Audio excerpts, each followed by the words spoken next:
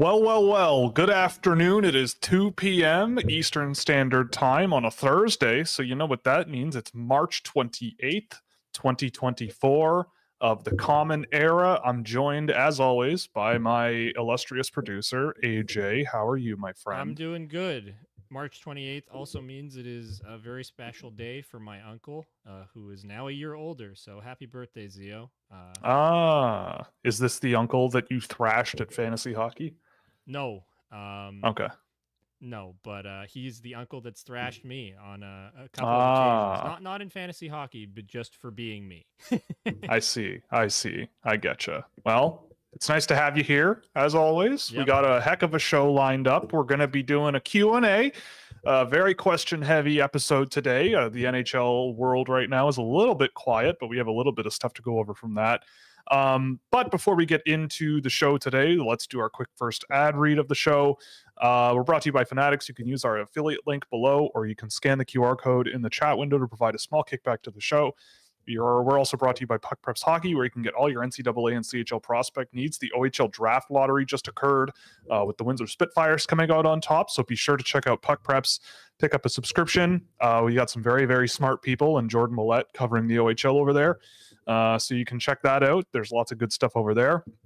You can also help us out at Fractal Hockey Consulting, which is my business for hand-tracked targeted player analysis and recruitment packages for the NCAA Europe and beyond. And of course, if you're a U Sports player or know a U Sports player or coach a team or a Division III team in the NCAA, or maybe even a Division I team, and you're looking for opportunities over in Europe, we are putting together the Golden Bucket Tournament, so you can get in touch with me or Fractal Hockey in general, and we will help you get set up with the Golden Bucket Tournament. And of course, we're brought to you by Scouching.ca, where you can get exclusive access to innovative data tools with unparalleled insights into NHL draft prospects and players making their way into the NHL, and lots of other fun stuff going on in there. So you can check it out at Scouching.ca. So today we're going to be, someone asked about Scott Wheeler's rankings on Monday night, and we just didn't have enough time to get to it. And Craig Button dropped a new list literally an hour ago or so. So we're going to quickly go through those after our first little segment here. And then we're going to talk about some games of the week in the NHL that we have been watching and we'll be watching over the next couple of days that are pretty important at this time of the year. And then, of course, we're going to just fire off a bunch of chat questions. There's a ton that came in before the show, so thank you very much to everyone who did that.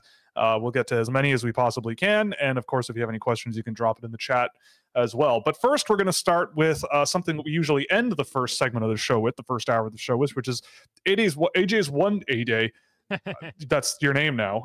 AJ's one-day scouting extravaganza. Absolutely. So where the producer, who dabbles in the world of the draft and will be dabbling more and more, digs into a very brief look at a couple of guys in the draft. So this week, we took a look at a few, I would say, polarizing maybe guys. I don't know, maybe Possible. not. It's one of them. It seems like I'm the only one not polarized or that is polarized. But anyway, well, let's get started with maybe the less interesting discussion I think we could have, which is Konsta Helenius. Okay. We took a look at Konsta Helenius. So take it away. What was your read on the guy? He just looked like a good Liga player who was pretty much better than a lot of the guys out there, just smarter. As you've said a lot of times, like he pulled off some things that I'm not sure he'd be able to pull off in the NHL. In the game that I was watching, there's a defenseman just waiting behind the net for a line change, and Helenius just came up to him, stripped him of the puck, threw it in front, and it was a goal, because that's the way the Liga goes sometimes. So he looked better than a lot of the guys there, but my feeling was, okay, so what's he going to do in the NHL? Because I don't see a tremendously high-end guy there. I was thinking more like 3C, but I don't know. Like, he's fine. He's a smart boy, but Liga hockey's weird and not very intense, and he seems to be a more intense player than a lot of the guys there, and I wonder, how is he going to handle even more pressure and more intensity when he gets to the NHL? So that's kind of the way I lean there. Right. Yeah. I mean, that's generally how I've seen a lot of him a lot of the time. If this is a draft where smarts, if you're a draft person who like loves really smart players, I feel like I could see why he's sort of up near the top. definitely just kind of gets it, reads the ice well, anticipates stuff well. But yeah, like the data that I've got on him is very, I'd say, okay in a lot of different ways. But again, like he's not a bad player at all. Like when I'm a little more skeptical on him than a lot of people, it's not that I don't like him. It's just that I think I think you said this earlier, but I think he's maybe a third line guy in the NHL, maybe second line on a like as a winger or something. Just a pass first, off puck heavy guy who is smart and just knows how to move the puck. Other than that, I don't know, right? He wasn't that great at defense from what I saw. Like he tried, right. He definitely tried, but he wasn't really doing a whole lot to stop things from happening. Yeah. In the offensive zone, he was doing okay, like he was doing decent. And same thing with transition. Like he looked better than a lot of the guys in transition, but League of Transitions kind of shoddy, as we've seen with the flying V formation that the Laddie Pelicans implemented with Brad Lambert. I have seen 2 other teams do it multiple times this season. No. I don't know what that's all about. Or sorry, the 5-man breakout, but it's like it's basically a flying V. The wall of death. But I mean, I've seen it work a couple of times, and it's kind of interesting when it does work, but it just doesn't work a lot. It doesn't work like at all, really. Leagues. Yeah, it's kind of hilarious. It's constant hilarious. Absolutely. But yeah, I mean, again, like I don't mind Hellenius if a bunch of scouts on my team were pounding the table for him and it was like 11th overall in this year's draft. I guess I will not complain, but if I'm right, I will not forget. If Alphonse Frey is there, I'm complaining. Yeah, exactly. Like I think again, and this is like, it's not that I don't like Hellenius. It's just that there's a lot of guys that I think are sort of on his level or like comparable or somewhat more projectable. Because I don't know. I think with Finland, it's sort of its own animal watching that league, right? Like the quality of player is very, very wide there, I find. Like some guys at the top look pretty darn good for that level and, whatever, but some guys when they're at the bottom end of that league, like what you saw with Hellenius, like bad play like that and just sloppiness, it's there's a lot of it. And if you're smart enough to make a read and capitalize on it, you can get away with a lot. And so with Hellenius, it's like, what is he going to be, right? Like, I think third line is reasonable, especially with how smart he is. But yeah, I just see top 10 everywhere, even top like 7 everywhere. And I'm just thinking that might be a little bit much for me. I'm willing to bet on the brain if you can get him to be faster and you can get him to work on his skills a bit more. Because I saw him try and dangle the pants off of a goaltender. Like he basically had an open net and he wasn't able to do anything with it. Because he did dangle him out, but he just kind of got like tripped up on his own move. Yeah, like I when I look at Hellenius too, it's if we're talking about players at the very, very, very high end of the draft, it's like, what does this player do better than everybody else, right? Like with Hellenius, is it his shot? I don't think so. No. Is it his Is it his playmaking ability? I don't think so. Is it his physicality? No. Is it his ability to carry the puck? I don't think so. Is it his defensive play on his own end? I don't think so. It's like the reason he's kind of up that high is like he might be one of the smarter players in the draft, I would say. Like he's up there. But I also think that there's a lot of players in this draft who are really, really smart and deficient in a lot of ways. Like they don't have the best shot. They don't have the speed. They don't have the evasiveness. They don't have, the physical intensity. They don't have this. They don't have that. But they're really, really smart. So it's like, how much does it separate a guy like Hellenius from these other players who are also very intelligent and seem to really get it, but just don't really show the same sort of output that Hellenius does. So in any case, I don't know. I don't mind him, and I'm interested. I was interested to hear your thoughts, but I think they're up the same alley as yours for the most part. Yeah. Like I have Hellenius in the 20s, I think now, like early mid 20s or something, and sure. But the more interesting one, I think, where we could have a little bit more of a discussion. You took a look at the big giant tree trunk of a man in Anton Salayev. Anton Salayev got the AJ treatment this week, so give me the rundown on him because I want to know. I want to know. I want to know. I want to know real bad. I watched the the elimination game for him with his team in the KHL playoffs, and he looked great for 2 full periods.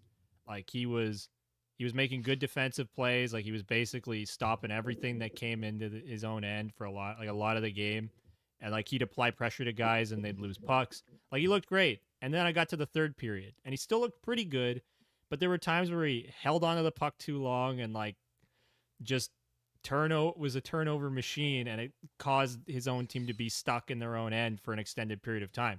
For the most part, I really liked what I saw. It's just that was the big issue. But he gets around the ice pretty well, especially in a high pressure situation like I watched. Like he was doing well. He looked great for most of the game. Had some decent pass attempts too that generated some good offensive chances.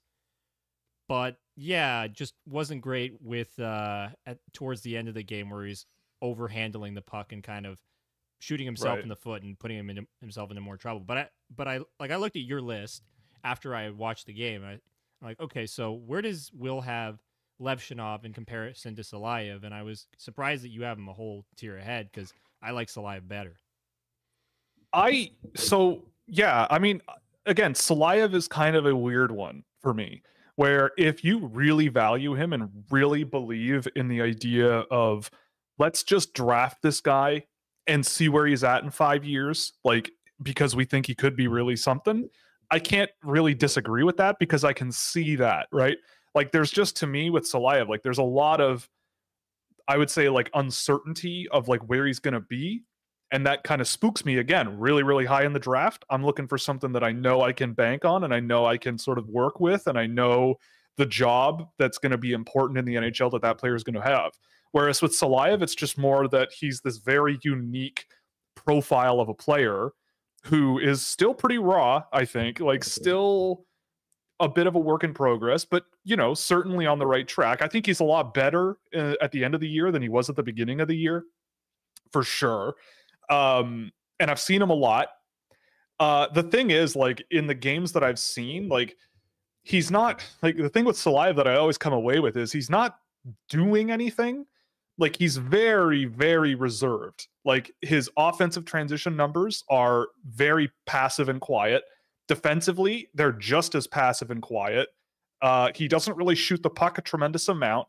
His team doesn't really shoot the puck a tremendous amount. It's just a very low event hockey type player, but his passing and the vision, like when he keeps it simple, it's a lot better. Yeah. And so for me, it's like, well, okay, so you have a really tall guy who is not terribly thin, not saying that as an insult, but like he's pretty built up as he is. I think he's already beyond 200 pounds by quite a bit. You know, he skates really, really well. Right? Like that's the thing that he kind of brings to the table is just how good of a skater he is for that size. Yeah. And that doesn't come around very much. But with Levshinov, like my pitch on Levshinov to counter what you said is just, I think about what the NHL is like. And with Levshinov, I can just see with the right coaching and you can see it already with Levshinov, kind of what you're going to get and what he can do. I can, especially in this year's draft again, like I can easily see a world where you draft Levshinov and you go, you know what, like he may not, I don't think he projects as a super heavy offensive guy, but the physical defensive play and the ability, like his backwards mobility isn't great, but neither is, I mean, and Salayev's is a little better. Like, I don't know. This is a draft right now where I'm months into this and I'm still sitting there going, I don't know. Like, there's so many guys where I don't know. And with Salayev, a lot of the time, there's just not much happening with him on the ice. But with Levshinov, it's a lot more, you know, you can see he wants to be involved in play. He's getting around the ice. He's, you know, he's powerful. He's strong. He's shooting with everything he can. He shoots the puck a lot for sure. He's shooting a lot. But with Salayev, like, yeah, I think the big thing that I've noticed as a negative is what you said was happening in the third period, where on puck retrievals and just reading oncoming pressure, and he'll try to spin off pressure and evade guys with his feet. It's just not there yet in that sense. But in terms of managing gaps and closing gaps and all those things you like to see out of defensemen, he does it pretty well. But I don't know, with Salayev, it's very much how much do you value, like with Hellenius, it's like how much do you value a guy who is extremely smart and the rest is a big murky picture. Whereas with Salayev, it's how much do you trust how rare it is to have a guy that tall with that good a set of feet under him, but the rest is a work in progress. The rest is still kind of a bit of a work in progress, right? Yeah. So yeah, like I get your hesitation for sure. It makes sense. Yeah, it's just a difference in a philosophical difference in a way where it's like there are other guys where I can more clearly see where they're gonna, where they are and where they could be. Whereas with Salayev, I'm just like, well, I mean, is there a world where he's a top pair defenseman in the NHL? I don't know. I don't think so. But I think it's is possible. There a world? It's just he's not going to be the driver of that unit. He's going to be more the drive play through defense, and he can move the puck because he's a decent puck mover from what I've seen as well. Right? Like if you can, well, he's decent. Yeah, that's a good way to put it. He's decent at it. Again, when he keeps it simple, he's effective. Yep. So I don't know, maybe you draft him and Alphonse Frey in the same draft and just play them together forever, right? Like, and they just play off of each other. I don't know. I think that would look good, the two of them. Yeah, together. but like that kind of a role, right? Like if you draft Salayev and put him next to a guy who, has a bit more skill and puck carrying ability and a bit more oomph to him and a little bit more offensive pop, then great, right? Like I don't know what teams at the high end have that ready to go, but I could see it. He's an interesting one. But again, like there's a lot of guys like this in this year's draft where they're just a weird profile you don't see all the time, especially valued so highly. Do you have any closing thoughts on the guy? Because always curious to hear your thoughts. Yeah, I think I just missed that he is a pretty good skater for his size. Like, I probably should have led with that. I don't know why I didn't, but that's also part of the dare thoughts. you? Yeah. But, yeah, I just thought he was pretty good. And I think I'd take him over Levshinov because guys who shoot the puck like crazy kind of drive me insane. And you could definitely coach that out of Levshinov, but it's like, it really does leave a bad taste in my mouth when I'm watching it. All you're doing is firing the puck on net at every single opportunity you get. So I don't know. I like his skating. I like the way he moves the puck when he's keeping it simple. He's huge, which is not something that you hear us like waxing poetic about, but all the tools he has, I think there could be a pretty good defenseman there. Not the most insane player in the world, but a guy that I totally understand why teams would go up there and draft him super, super high because those skill sets don't come around a lot. And when they do, they tend to those guys get picked even higher than you and I would do it necessarily. But I like him. Yeah. So yeah, that's where I'm at. He's fine. Again, like he's an interesting idea of a player, and maybe there's something there. Okay, so we're gonna quickly go through Craig Button and Scott Wheeler. Someone asked about Wheeler on Monday, and we didn't get to it, of course. These are interesting. The way things are happening is getting interesting for me. So just so you know, I won't give the specifics on Wheelers because it's paywalled. But Craig's list that came out today, Craig Button, and again, all the respect in the world for Craig Button, super nice dude. He's there. But this is, we'll say his top 10 and the rest you can check out if you just Google it. But his top 10 starting at 10 is TJ Ginla, then Caden Lindstrom, Cole Iserman, Constant Hellenius at 7, Sam Dickinson at 6, Artyom Levshinov at 5, Zeev Buyam at 4, Zane Perek at 3, Ivan Demidov at 2, and Macklin Celebrini. He did mention also that Jet Lachenko was not on his list in January, and now he's at 21. So there's that.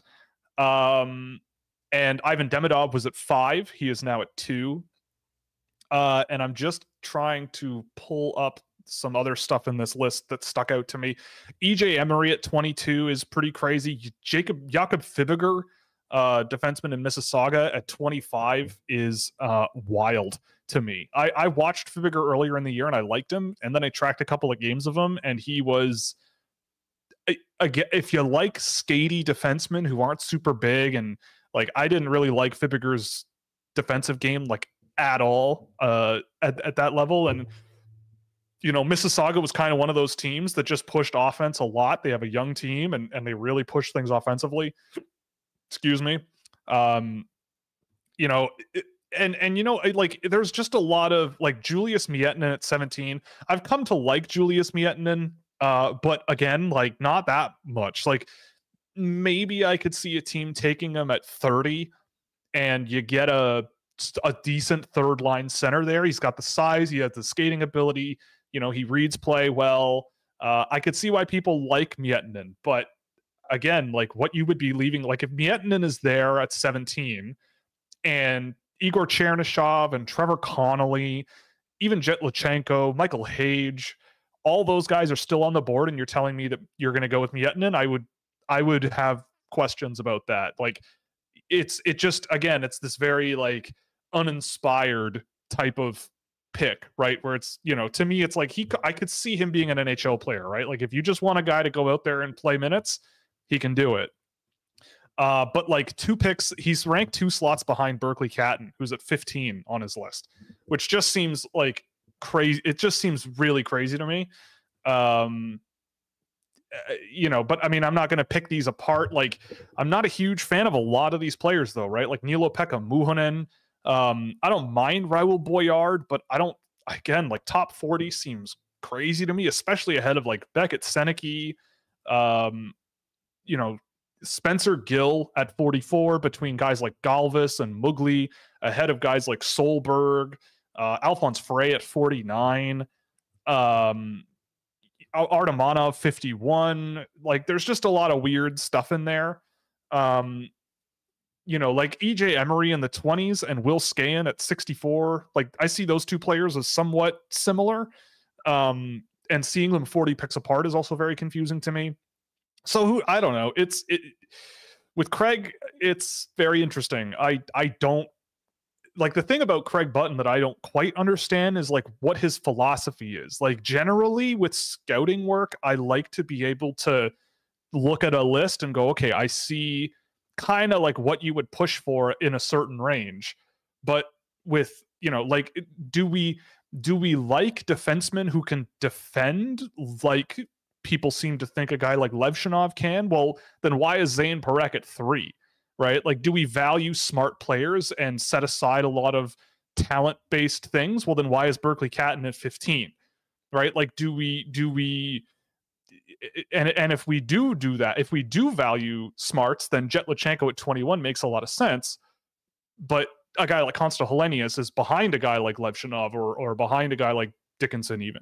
So to me, it's just like I kind of have trouble parsing through this and sort of going, okay, I kind of see what is a top priority for him, or at least like the types of players that are fitting those priorities for him.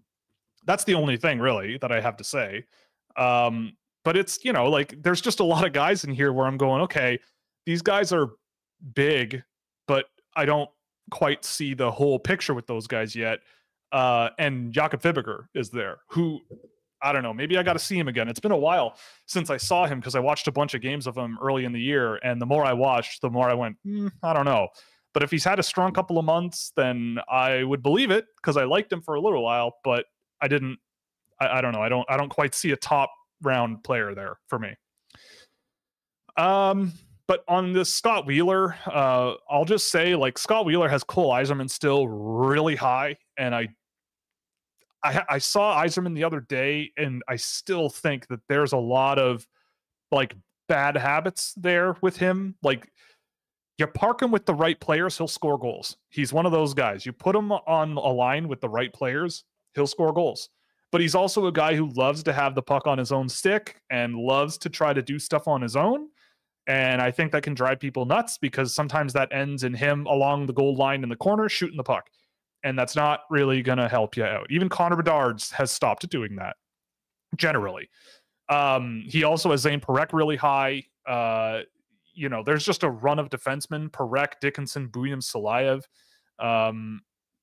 And I think the other thing too is, like, I was just reading through some of his write-ups, and again, like, no disrespect to Scott at all, but like, there's a lot of talk about what other people think about these players. So I've spoken to these people who really like this player. I've spoken to these people who really like this player. And to me, like, that, are you like, it's interesting to see people in this world who I think there is a big, like, not big, but there is a certain amount of weight dedicated to what, like, trying to anticipate what the NHL is going to actually do on draft day. Trying to say, well, I might not be as big a fan of this player, but the team that coaches this player adores him and thinks he's going to be sick.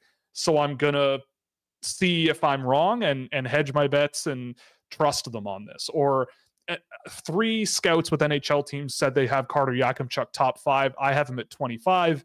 Maybe I'm wrong. I'm going to maybe push him up a little bit because NHL people like him a lot.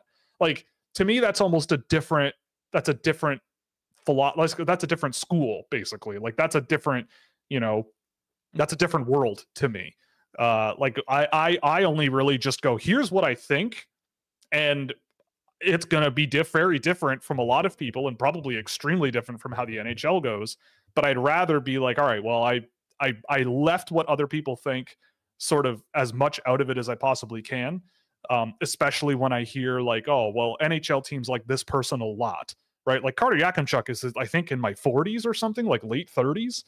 And I watched him again this week and didn't move him up a whole lot, you know, like, and I'm going to stick to that. And if I'm wrong, then I'm wrong. But the point of the whole work for me is at the, you know, at the day one, you know, on the draft day, who is the name that comes off your list? It's easy to rank players. It is not easy to sit there and go, this is the one that we want, and we're going to wait maybe 30 picks. We're going to let 30 other people take the guy that they have number 1. So at our pick, we got to make sure that our guy at number 1 is the best player we can possibly find, because we might not get a chance to draft someone else, right? So how you do that, there's lots of different ways you can think about it. But for me, it's like, that's my job, right? My job is to get, here's the pick. Who are we going with? And are we comfortable leaving on the board what we're leaving on the board, regardless of what we think is going to happen between here and our next pick? So, I mean, like, I'm looking at this list, like Aaron Kiviharju in the mid-first round. After how he played at the beginning of the year, I just cannot see myself with drafting a kid, an undersized, like this. And this is also what I mean by, like, the restrictions put on certain types of people are applied very differently. Like, Aaron Kiviharju objectively did not play a great 7 games in Liga this year. He was not great in Liga last year either. He's 5'9". He's 170 pounds. He gets beat defensively all the time. But even though he's been hurt all year, he's a top 20 pick, right? Why? Like, why? I don't understand. You know, like, there's just there's literally no evidence for that. So to me, it's a scary proposition, all things considered. Like, Adam Jiricek, like, you can at least look at how he played in the Czech league and go, okay, he was outmatched there, but I thought he was great at the World Juniors before he got injured. And he was, I thought, showed a lot of potential and a lot of signs that there's something there with a guy like that at that level. It's just, it wasn't fully there yet. Like, watching him at the junior level, you can see a lot more of it. It's just the men's game is very different. And I found that Kiviharju was not showing those similar signs for me. But other than that, I mean, like, I've just kind of relinquished myself to the thought of Tarek Parasak in the first round at this point. It seems like that's going to happen. Leo Salim Wallenius, I watched another game of his. He's another one where people keep putting him in the first round or early second. And every game I watch, I go, I don't know. I don't think so, but I don't know. But in any case, again, like, this is just other, you know, my read of this based on having watched, I don't think there's a single player on either of these lists that I've never seen before, and never seen, like, at least a couple of games of. Maybe Max Plant is a guy who I haven't seen enough of. I also just really enjoy how many honorable mentions Scott Wheeler puts in his lists, not as a bad thing, but it's just hilarious to me. Just there's like a billion names here. As many names that are ranked are honorable mentions to me, which is fun. But yeah, I don't know. I don't have a tremendous amount to say about all these guys. It's just interesting, the kind of things that I think I'm picking up. So before we get to all of the questions of today, we're going to briefly talk about some NHL games we've seen and what's coming up. Just to also bring AJ back into the conversation a little bit more. Cool. He is still here too. Yeah. But my game from Monday night was Nashville Vegas. Nashville ended up winning that one in overtime, so it's not a total loss for Vegas. I only got to see bits and pieces of it. So I won't give a huge breakdown of it, and we also need to get to a lot of the questions that we have. But the one I'm going to be watching from here until Monday is going to be Toronto-Washington tonight, actually. Toronto obviously just came off a game against New Jersey where they got just handed a loss by Jake Allen, just on a platter. That was such a brutal game. It was so brutal. If you're a Toronto person, it's brutal. New Jersey managed to pop them for 6, even though one of them was an empty netter, but was it one? A bit of a two of them were. Was it? I'm pretty sure it was I thought 2. they scored. Was it? Well, okay. Either way, unpleasant game for the Toronto Maple Leafs. And, the New Jersey Devils, I don't think New Jersey's or Washington. I mean, Washington's really pushing for the playoffs. Toronto is like, how you bounce back from a game where you get goalied, I think is perfect playoff prep. The goalie went out there and stopped 45 saves. So how do you sort of mentally reset, come back and try to beat the Washington Capitals? Because the Capitals want to get in. Had more than like half their shots in the first period, and they were losing 2-1 at that point. And then they made it 3-2, and like maybe 30 seconds after the Leafs had taken the lead, it was back to tied. So it was one of those games where I was yelling at my television because, man, if they just played faster, so much of this could have been avoided. I feel like that's hockey. To quote Gino Reda, that's hockey, baby. Yep. That's just how it goes. Yep. And, what soon about you? You'll be quoting Gino Reda as he says, "Blow it up," very shortly. Yeah, exactly.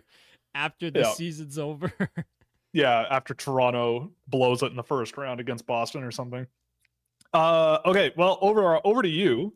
Sure. Go over what you've done, and then we'll get to the chat questions. Okay, cool. So the games I had was Bruins-Panthers, because I looked at that game as the Panthers potentially being able to really take hold of the number 1 spot, and they lost. And they didn't. And they were winning that game with like 5 minutes left, which is a theme that you'll see in the other game. And but they lost to Tampa yesterday, so that first spot is still up for grabs. It's kind of crazy how the seeding is going in the Atlantic Division, where you don't know who's going to finish where. Like Tampa could finish 3rd, the Leafs could finish in a wild card spot, Florida could finish 1st or 2nd, and same with Boston. Like those matchups aren't decided yet, so that it's a pretty interesting division still, I think, in terms of figuring out seeding. And the other one I had was Washington versus Detroit, because that game basically was, can the Red Wings claw within this, or are Washington going to run away? And 5 minutes left, thereabouts, and it was 3-2 Detroit, and they blew it. At least Detroit got a point for their own sake, but man. For their sanity. Well, they're still kind of in it, but I think they're playing the Hurricanes tonight or on Saturday, so they've got a tough schedule. Yeah, that's a tough one. But they are playing Carolina tonight. Yeah, and then they play Washington plays Carolina on Saturday. But my games of the week, Vegas-Winnipeg, I think that's going to be an interesting one, because Vegas, they probably have enough leeway to take the spot, the wildcard spot in the West, but it's going to be an interesting test for them to play up against Winnipeg, who I believe have been struggling recently. I don't more than they were last game, how they finished the last game, but I think they've been on a bit of a downward trend, so I want to see what happens there. And then LA Edmonton. We're going to get round 3 of this series, it seems like, and this I'll is watch as many of those games as I can. Yeah. Both of those games are tonight, so we'll see how that goes. Yeah, for sure. Well, let's go to the chat questions. Well, the chat questions will come last, but we got a bunch of questions in advance of the show. And we're going to bang through them. But yeah, and then eventually we'll get to the chat questions. So if you have them, fire away, and let's get cracking here. Yeah. So the first, yes. Oh, Are I you was just saying, yeah, affirming? but we're gonna have to Okay. try and get through these pretty quick, I Yeah, think, because there's a lot today. And thank you guys there for is. sending Yes, all of them our way. We really do much appreciate it. obliged. Yeah. So the first question came all the way from across the pond in the UK. Which NHL organization is going to be bold and offer Liam Kirk a real shot at making it in North America? I think we're a ways away from that. I know he had a pretty good year in Czechia after a decent year in Finland, but I don't know. Liam Kirk, based on I've seen him a little bit here and there, just by proxy of watching him or watching other teams, and he happens to be on the ice over the last couple of years. Uh, I mean, he's a trigger man, really, right? Like he's a good shooter. Uh, I don't think there's an NHL player there, but I feel like a long and storied European career is certainly within the cards, and plenty of world championship appearances for Liam Kirk in the future for sure. Trying to keep Great Britain up in that top division. Can you compare Raul Boyard and Julius Miettinen and give your preference? Yeah, I mean they're kind of similar-ish in a way. I like Miettinen more just because I think he's a better skater and I think he's a little more physical and he's, I think, a little bit bigger than Boyard. I think Boyard is a better player with the puck on his stick, if that makes sense. Like he, I think, reads play quite well. Boyard finds his way through traffic pretty well rather than like Miettinen's more of like a raw power guy and off puck, he's very smart. I think Miettinen's a better off puck player than Boyard, but Boyard, I think, with how he sort of chooses his routes and how to get through players, I think he does that better. But I prefer Miettinen just because I feel like he'll keep up with a higher pace of play better.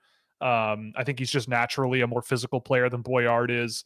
But with Boyard, like the offense has been really come and go with him. And I just haven't seen enough like sort of high end offensive tools where I can sort of say he's more of an offensive player.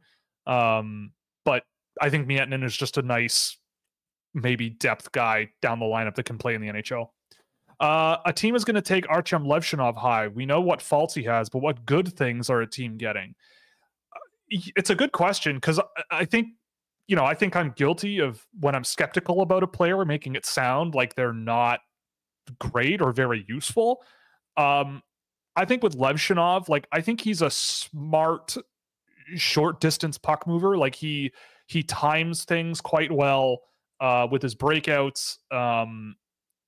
He is willing to be very physical, which is you got to have that in the NHL if you're going to play some kind of role in the NHL. That's you got to have at least that, and he's got it. I don't think he's the most mobile defender, but he is a decent gap controller. It's just like when guys sort of drop a shoulder and push through him, it's a little bit too easy to get around him or to get through him. But I do really like sort of the approach to the game that he has. And honestly, like we've kind of poked at how he's acting like a bit of a forward from time to time in the NHL or in the NCAA, but I mean, in the right system, I don't think I mind it that much. Like if he wants to be the guy that goes to the net and you've got wingers or a center who you're there, you look at them and you go, look, you're going to be on the ice with this guy and our system, we're going to let him sort of pinch up a little bit more often than you might be used to. So keep your eyes on him and be sure to fill in the space that he empties by doing that. And you play in a more of a positionless, environment. And then I could see a value in a guy like Levshinov and how he produces and how he could be a productive defenseman in the NHL. But I think he's maybe more destined to be a second pair guy who, skates well, plays physical, moves the puck decently well, and can, and once in a while he does make pretty nice plays right off the blue line, right? Like he spots seams, cross ice, cross crease from the blue line, which is pretty hard to do. But those opportunities also just don't present themselves a ton. But yeah, there are good things about him. Again, like I'm seeing him second, third, fourth, fifth overall. And I think that that's just, especially considering the caliber of player that you could get, like in a Berkeley Catton or an Ivan Demidov. I just think that Levshinov is behind those guys. And I mean, AJ, if you have anything else to add, feel free because you have just seen a lot of that. I just think they're going to get a solid guy at the end of the day, potentially. Like, I think he can. I don't know because I didn't see a ton of them. I saw one big game, but I feel like they're just going to get a solid defenseman who you're going to have to kind of tame to or train to not shoot everything. But I liked him. I think, like I said, I think there is a role as a second pair guy potentially there for him who can be more solid. And yeah, but also going back to what you say about, because when you like try and flag concerns on players, it always does come off as like this sort of negative connotation. Like, because the same way I think for me and Ovi, where I always say the bad things, but it's more to raise attention to that than really take a big dump on the player themselves. It's just you kind of advertise the things that you don't feel like are being talked about enough a lot of the times. And I when I say you, I mean generally, I think. So I think it's just a natural thing, but just because we say things that are a little like they may look harsh doesn't mean we dislike the player at all. Well, it's you know, like like it's honesty really, right? Because like hockey is a game where it is really hard to be good at everything, right? Like the whole point from my perspective is to better understand what you're getting and what might need work, really, right? Like with Levshinov, to me, it's like, yeah, he's gonna need training with his skating, I think, especially laterally, to sort of close those gaps and use his lower body to really play more physically and shut guys down. And is that impossible to do? Absolutely not, right? Like he can do it.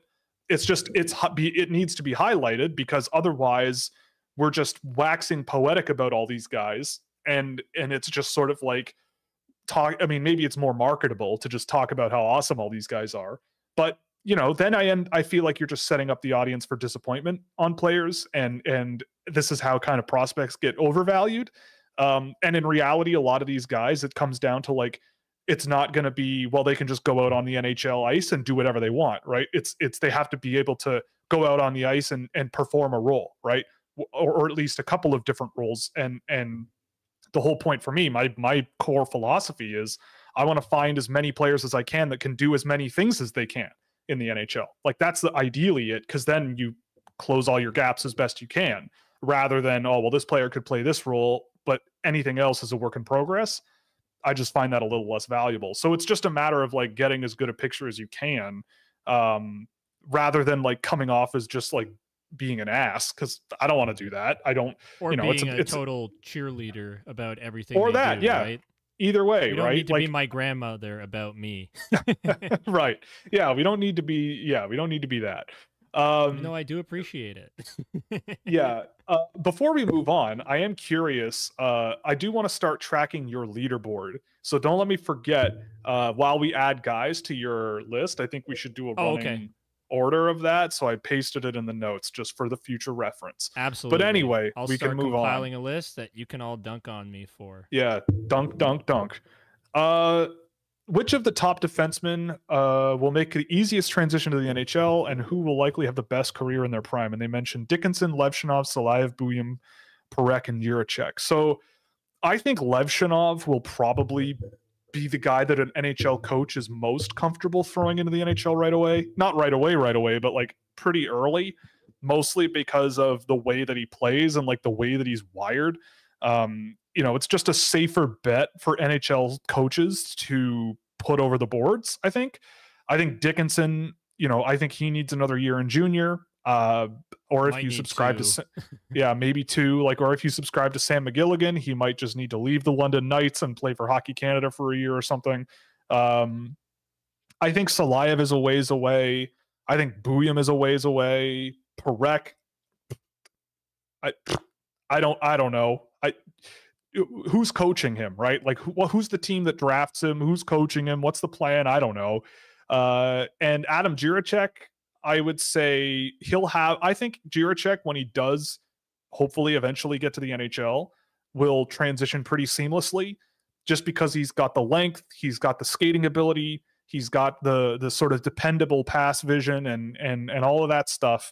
It's just with him, it's like how much more in the sort of offensive direction can you extract out of him? But I think he'll transition decently well.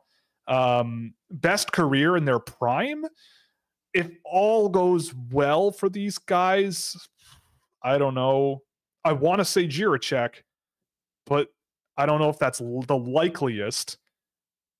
Maybe a Buyam or a Salayev. Like if everything goes right for Anton Salayev, I think it could be him. I don't know. Sam Dickinson also is just like a who knows what he is, right? Like I did another game of him this week, and it was more of what I feel is going on with him. But you know, I guess if there's signs of something there, and it's just his environment that's limiting him, then I can't disagree. Yeah, I think Yeah, Dickinson could probably be the highest upside guy of the bunch. It's just will he do something with it? right. Because you can see everything there. He's got all the right ingredients for the soup, but the seasoning, he hasn't put the seasoning in yet, is what it feels Right. like. Well, all the ingredients are out on the countertop, and he's like, "Look, I made soup." That's what it is. And you're like, "No, you didn't. You haven't made soup yet." Like, you haven't cut the carrots and put them in. Yeah, yet. Exactly. Like you got unpeeled potatoes. Anyway, who's the best defensive forward in the draft? Is it maybe Michael Brandsegg, Nygard, or Consta Hellenius? The best defensive forward in the draft. I mean, Michael Brandsegg, Nygard is a good guess. I would throw in there. Yeah, I don't feel like it's Hellenius after. No, I don't think so. TJ Ginla certainly tries to be that. Who else? I watched Igor Chernyshov yesterday, and he actually made some really nice defensive plays, but I wouldn't put him there either. Is he playing in where in Russia is he playing? Because I imagine he's Dynamo Moscow. Oh, okay. And he's MHL or KHL? KHL. Oh, okay. Yeah. Yeah, it's a good question because it's also like there aren't a ton of them, at least not at the high end of the draft. Yeah, probably Brandsegg Nygard then. Yeah, probably. Yeah. If I'm taking this long to think about it, probably him then. But yeah, probably. Okay. Thoughts on Christopher Thibodeau? Christopher Thibodeau plays for the Kingston Frontenacs. I really like him. I think Thibodeau is going to be one of those guys who falls really far in the draft. And if you're a team that's not afraid of drafting sort of smaller players, Thibodeau is a guy who I think you could just take a swing on, and he's probably going to be a better hockey player than a lot of the guys drafted in the round or two before him. A really, like, he kind of reminds me of what I felt about Kenta Izagai a couple of years ago. Although Izagai didn't play as many minutes and he was not scoring as much, and he was an undersized guy who worked really hard, skated really hard, and also did not take bad shots. Christopher Thibodeau is among the leaders in my data set for shooting right from high danger slot areas.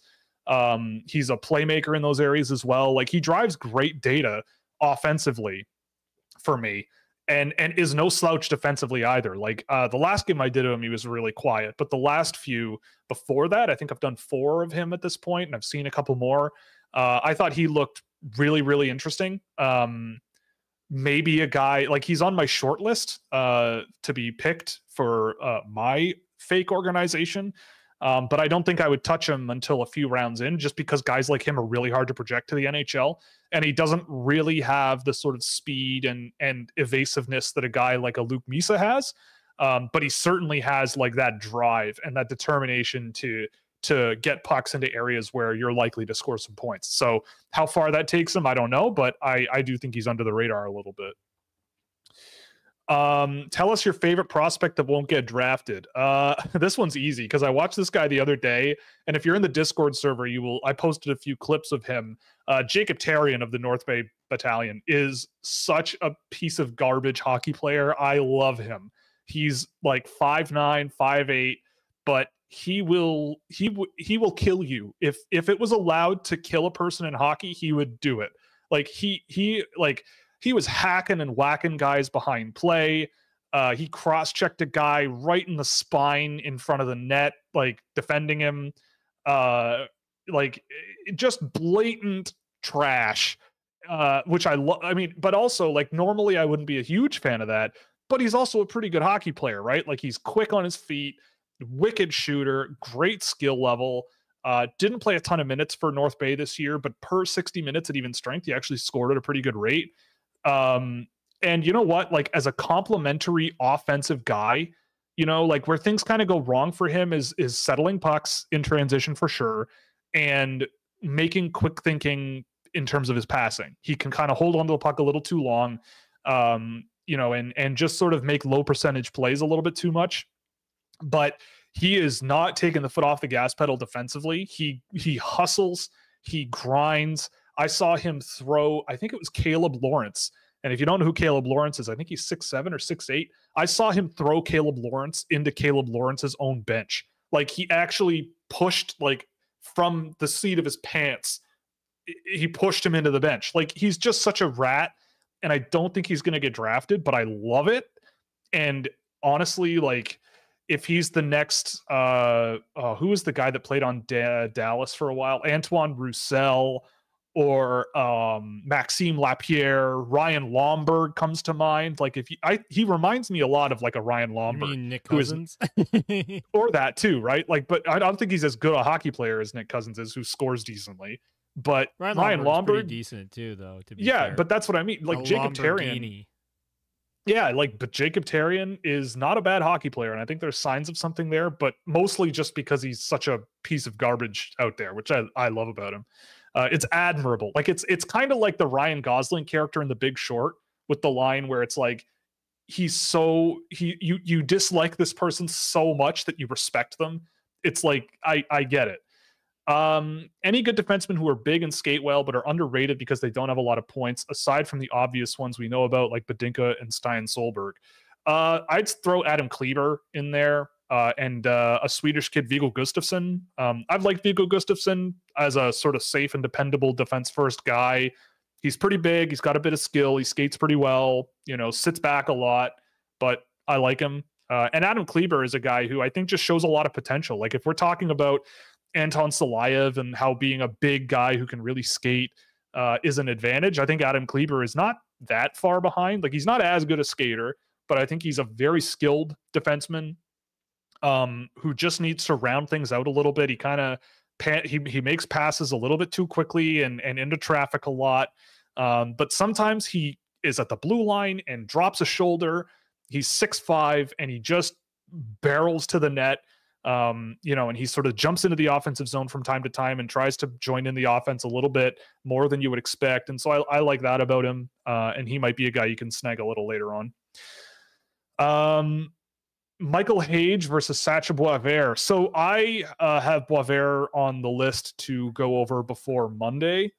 So I will bump that one out. But from what I've seen so far, I'm going to lean Michael Hage, just because I think he's a smarter player with the puck than Boisvert. Like, Boisvert is much more of a, he's one of these guys where there's got to be a saying for it, but it's like, you know, he's trying to like jam too much into a jar type hockey player. Like, he's just every time he touches the puck, he's trying to like force something to happen that isn't really going to happen. Whereas Michael Hage creates a little bit more, and I think he sort of gets around pressure a little bit better and sneaks around guys a little bit better, whereas Boisvert is sort of like a brute force, you know, up and down the ice kind of guy.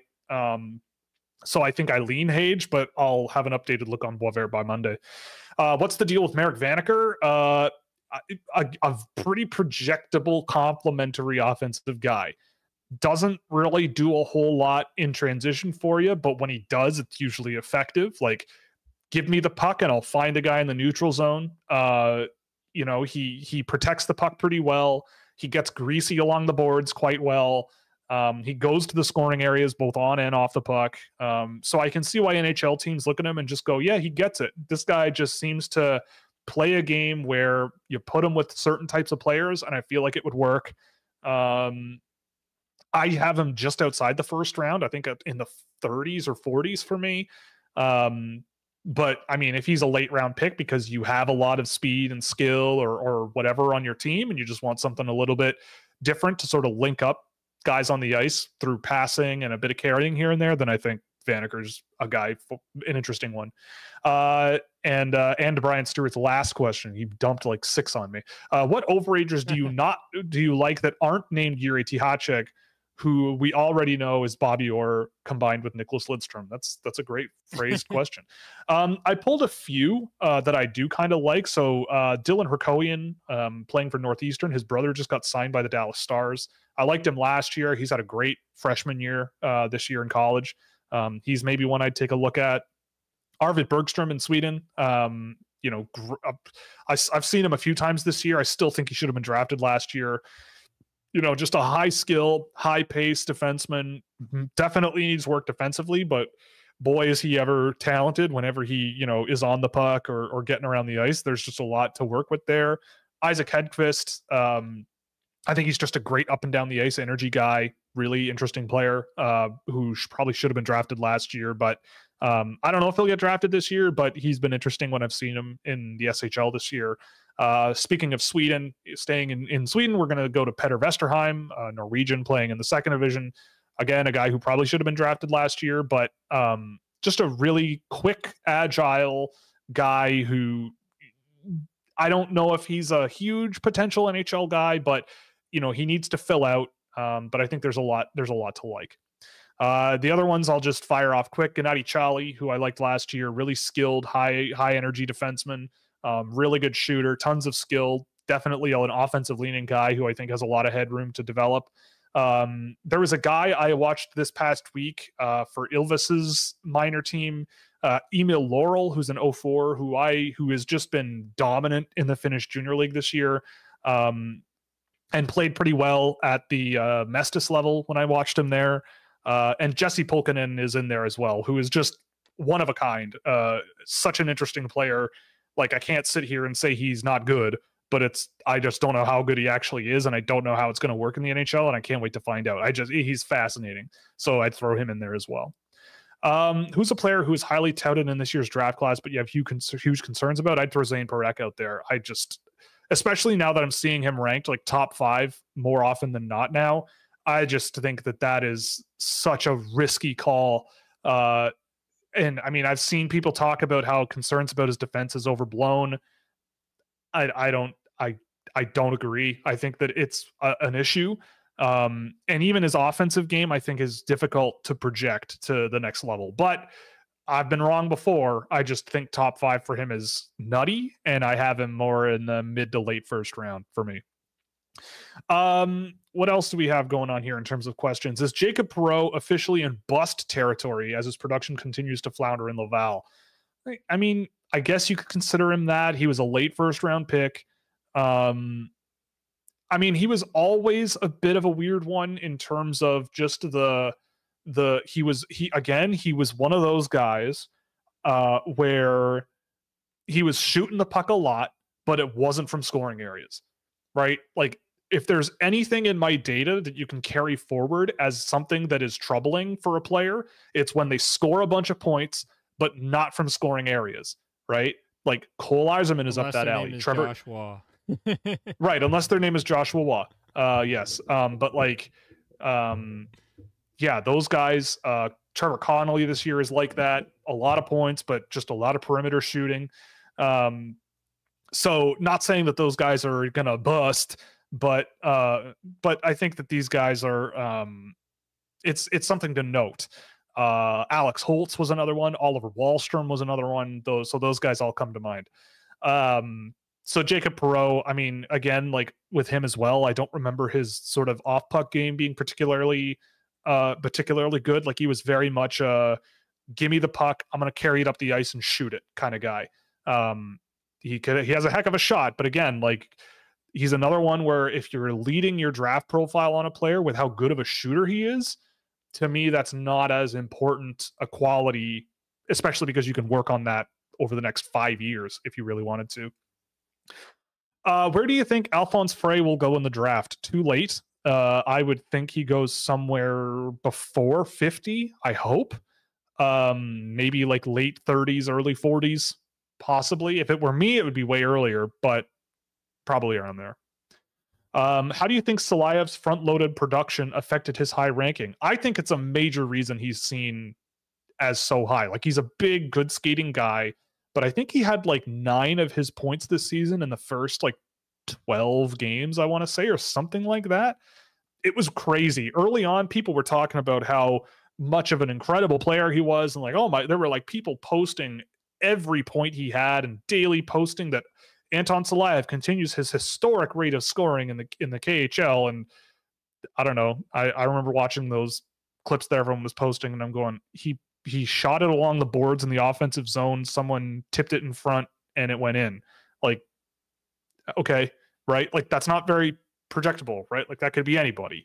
I think there was one where he was in his own end and on an empty net scenario, and I think he just passed it to his defense partner in his own end, who then carried it all the way, and they scored a goal, and it was an assist for him. And it's like, well, yeah, of course he's gonna, great, cool. So I think that did, sell him to people very early.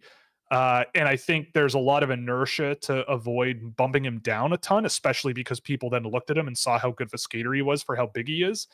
And it's very difficult to convince people that something rare like that is not worth just taking a swing on. And he's like, like AJ saw, he's not bad, but I just think that the where he was and continues to kind of be is a little bit rich for my taste. I like this question. Have you ever looked at working in the NHL? I mean, yeah, if an NHL team called me, I'm not saying no. Look, I'm not the kind of person who needs to be the guy who everybody listens to immediately, right? Like I know, like you can lock me in the basement and throw the key in the garbage with a computer and just let me go for 10 hours a day. I'll do it, right? Like even if you don't listen to me, but I won't forget about if I was correct on things. But you can bet your bottom dollar I won't put up a fight, because I just want to learn, right? Like my whole thing about all of this over the years has been just learning. I never played hockey at a high level, but I certainly pay attention to it. I try to study it. I love to study just the mechanics of games. I'm a big board game guy. I'm super into that stuff. And so to understand as much as I can about hockey and how athletes develop, and like I have a Bachelor of Science in kinesiology, so I kind of have some level of background in like the body and development and all this stuff. So it's always really interesting to me. And I mean, yeah, like the person goes on to say that I've had some good calls over the years, and I've had some bad calls as well. We can be honest, but of course, like if the phone rings, I'm not saying no.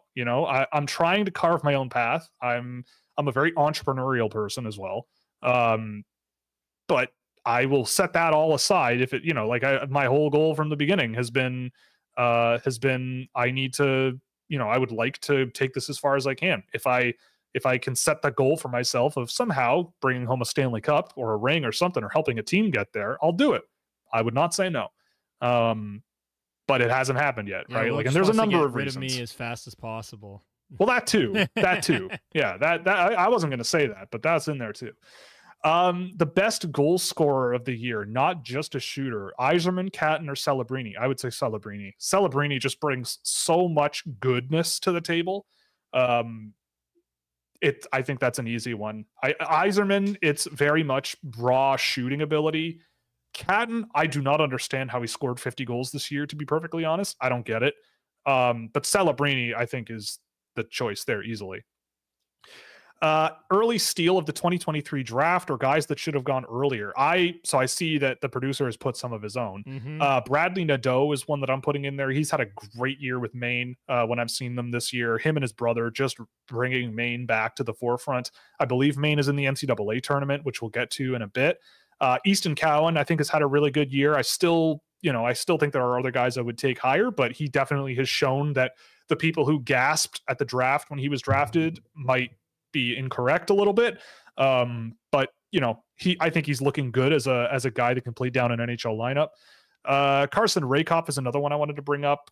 He seems to really have sort of captured the skill and creativity that I saw like here and there when I watched him. And he's had a great year. I think he's a big reason why Kitchener has been doing so well. The other ones I'm throwing out, Zach Benson, I think should have been a top 10 pick. I think that day one, you could have probably brought that up, but he's looked pretty good in the Sabres uniform. And down the board, I'd say Oscar Fisker-Molgaard. He had a bit of a slow start to the year, but he has really turned things around. Had a great back half of the year with HV71. Played really, really well. Just again, a really smart up and down the ice kind of guy. who I really liked last year and was drafted too late. And AJ, you put 2 names in here, so I'll let you go through these I put 2. Gavin Go Brindley nuts. because he's awesome. Good for the brand, on brand. Yeah. Well, yeah, he just rocks, and we saw what he did at the World Juniors. He was phenomenal. He was up there. I think he was the 2nd highest goal scorer at that tournament, so, yeah. But he led it for a good chunk of time. Yep. And he just didn't get drafted super high because he's small. So whatever. I love him, and I took him with my Seattle pick, and I'm not regretting it. But the guy I really wanted with my Seattle pick went a pick before I went to take my selection. That's Oliver Moore, and I just really adore Oliver Moore's game. Super another guy who, and yeah, he was another guy who had a bit of a slow start to the year as well. I think after the World Juniors, he kind of just took off, and I think he's the 2nd leading scorer on Minnesota now. And they're going into the NCAA tournament. So yeah, I would agree those 2 as well. Yeah. Yep. If you had to bet on one player to have a better NHL career than Macklin Celebrini, who would it be? I think Ivan Demidov. I don't know. I could see a world where Demidov is just filling hockey nets all season long, especially from a playmaking standpoint. Yeah, I would say Demidov would be that guy. Yeah, I'm with that because I watched him a bit last year too because we were talking about him in comparison to Michkov, and we were thinking I think at least I was thinking at the time that he might have been better, and I don't know where I stand on that anymore because I'd still have to go back and watch what's out there now, but right, yeah, it could very well be Demidov. He's gross. Yeah. Yeah. I don't know who else I would put. Like, I think Berkeley Catton could be comparable, and I think Caden Lindstrom could be comparable. But I think if everything goes right for Ivan Demidov, we look back and we're like, this guy went 2nd or 3rd or 4th overall. Like, yeah, every team would love to have a guy as skilled and creative as an Ivan Demidov. Update on your boy Lucas Gustafson. Yeah, Lucas Gustafson is still in college. He's been boxed out of the lineup a little bit for Boston College. Some defensemen are playing a little bit more than him, for sure. But I thought he had a pretty good year, all things considered. I thought Aaron Mededian also had a really good year on that team, a guy who I liked last year as well. But Gustafson, like he was going to be a guy that needed time to develop and sort of find out what he's going to be. The skill is still there. I've been checking in on him once in a while with Boston College. The skill's definitely still there. And I think he's just sort of refining and figuring out what he's going to be at the next level. Like, he can't be the high puck possession, skill first guy that he always kind of has been. It's just a matter, and it's kind of the risk with these guys who lean so offensively and want to play so much offense. When that dries up, there's often issues that come out, and I think he's just kind of working through it. And NCAA free agent at some point, I could see. And when Boston College loses a bunch of guys to the NHL, which I think they will in short order, I imagine he'll play more minutes, and we'll see what happens then.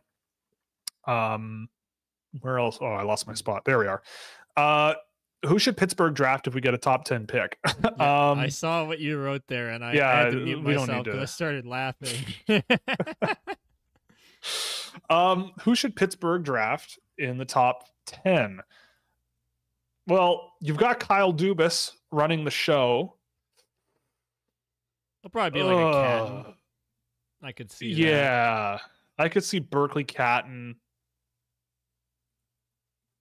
Artyom Levshinov comes to mind as well, just because he seems like a really good person, and Kyle Dubas loves to draft good people. Yeah, but is he going to be there? Because I don't think Pittsburgh's that far Depends down. on how, yeah, it depends. He probably won't be there, though. You're right. Like, if I look at Zeev Buium, Zeev Buium might be a guy. Yeah, that's possible. Like, if I go to Tankathon now, just to see where everybody currently would be, I'm going to sim the lottery, just in case. Okay, so New Jersey moves up 10 spots. Awesome. I didn't even know that was possible anymore. They move up to 2nd. But so let's say Pittsburgh drafts, because right now they're around 11 or 12 spot. Right. So Berkeley Catton's possible, I think. And then you can throw out some names because you're more knowledgeable of the guys that should be there. Yeah, I mean, Zeev Buium could be there. He could be a good one for Pittsburgh to pick up. I think he would fit there. Yeah,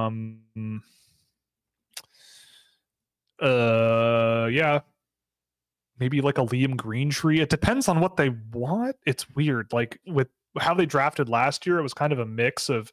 They also drafted some pretty decently smart guys, like a Braden Yeager, Zamplont, another sort of decently smart guy. Zeev Buium, maybe then I would say could be the guy. Mm-hmm. It's possible, especially if it's not Berkeley Catton. If you were the GM of a cup contending team, who would you reasonably hope is available at 32? Alphonse Frey, probably. Absolutely. Like if I'm a Stanley Cup winning team and I can add an offensive defenseman that plays like Alphonse Frey with the skating ability and the manipulation and the skill level and the everything, like yeah, I'll take a chance on him. And yeah, I think it's about as good a bet as well. Yeah, too. Like he moves well enough that he can definitely do it. Yeah. Which 2024 prospect has fallen the most for me since the start of the year? I mean, I'll throw Sam Dickinson out there, but only because I saw I loved what I saw of him last year with like the mobility and the confidence and, you know, hard, crisp passes and everything. And I just haven't seen that out of him this year, which is so weird. Like I hear Sam McGilligan in my head talking about London and how blah, blah, blah, blah, blah. But I watched another game of him yesterday morning, and it's more of the same that I've seen all year, where I'm going, I don't know what kind of system London plays, but it certainly doesn't make Sam Dickinson look particularly good, right? Like when you're talking about maybe the first defenseman to go off the board, right? Like I don't know, right? Like am I okay with a player who is soft defensively on retrievals, a guy who does not always see the ice super well, and like the number of times in that game where I saw him have options along the boards for an easy breakout and just flip the puck to center ice and guys were just coming back the other way. It's like, I don't know if that's London's system. It's just get it out of our own end and then play hard off puck and get there. Like, sure, that I terrified guess. of a forecheck. I don't know. Like, it's very weird. And then out of nowhere, he'll put the puck on his stick and go turbo. So, but that doesn't happen very often for me. And that's very strange to me. And the numbers behind him are mixed, I would say. It's weird. He's a very weird one. Lucas Pettersson, I think, is though the one that I would say probably answers the question the best. I loved him at the beginning of the year. I thought early in the year he was frustrating. But I thought there was a lot of potential, and I still do.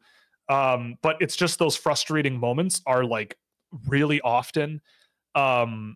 It's like for me with Pettersson, it's he's fast and skilled and times his passes really well, but he's very much like invisible off the puck. His pressure application is really soft. He's a weak stick checker. He plays with the puck on his stick, but only pretty much plays with the puck on his stick. Like he's very much a give me the puck and I'll worry about it type guy without really being able to have the talent to just sort of take over a shift just yet.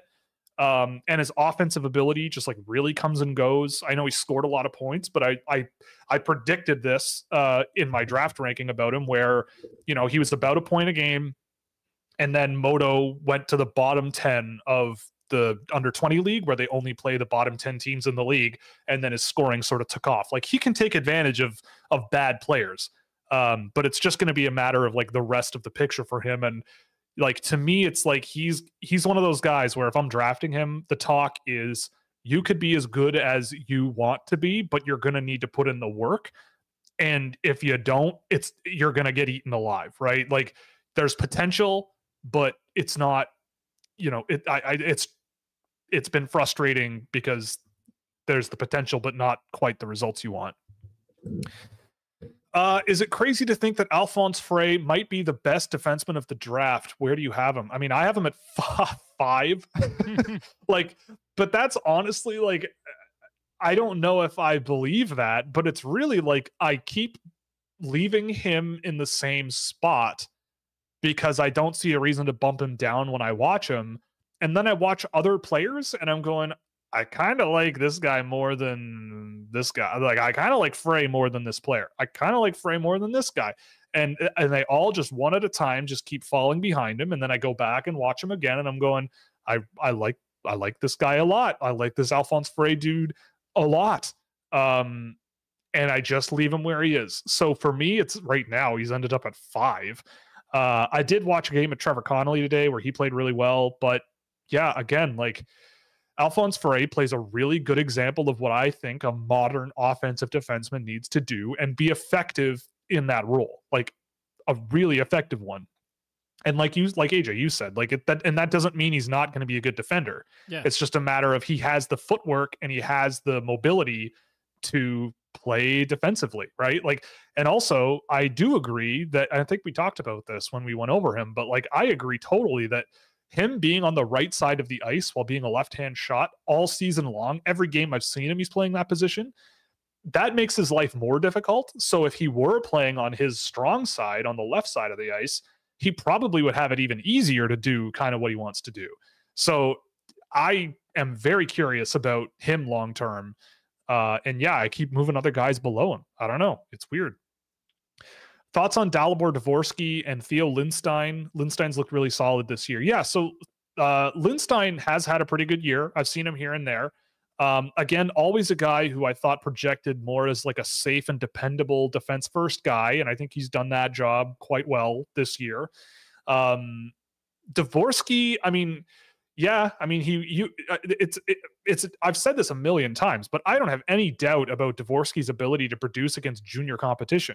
He's bigger, he's stronger than a lot of them, he's a better shooter than a lot of them. Like there's a lot of things Dvorsky does better than a lot of junior players that, yeah, he can score points. Sudbury got a huge boost when he showed up. Like, I'm not, he's not a bad player against younger competition. But I think that watching him in the SHL this year and going back to watching him in Hockey Allsvenskan last year, like, why was he having so many issues getting ice time in Sweden and a guy like Oscar Fisker Molgaard just got better and better and better over the year? Yes, you can blame maybe the coaches for not giving him a lot of ice time and Oskarshamn maybe not being the best team around him, but I'm pretty sure HV71 was also up for elimination and Fisker Molgaard went like 2 rounds later, and he just got better and better. So to me with Dvorsky, it's more of like when you take the context all together, like you saw a lot more of those issues where I think it mattered more. Like Dvorsky played against men most of last season. So you would think that going back to juniors, yeah, he's got the experience of playing against better physical players. He wasn't particularly great, but he did it. So when he goes back to juniors, yeah, he should be scoring, right? Like if he went back to junior and he wasn't scoring points, that would be really troubling, right? Like David Reinbacher, he didn't have the best season over in Switzerland this year. And if he left halfway through the year and went to Sarnia and wasn't great there either, then yeah, that's troubling. But I would certainly not expect that. I would expect him to be a really good defenseman in the OHL because he's been playing against men for parts of the last 3 years. So anyway, I still feel the same about Dvorsky, I guess is what I'm saying. Like a bit of a limited upside guy offensively, big and strong could be a thing, I guess. But yeah, I don't know what kind of guy. Middle of the lineup. Yeah, sure. Yeah, I was never super impressed with him last year. Yeah. I just came away with the feeling I get with a lot of guys when I'm watching, which is, And he's fine. He'll play. It's just I wouldn't have taken him where they took him.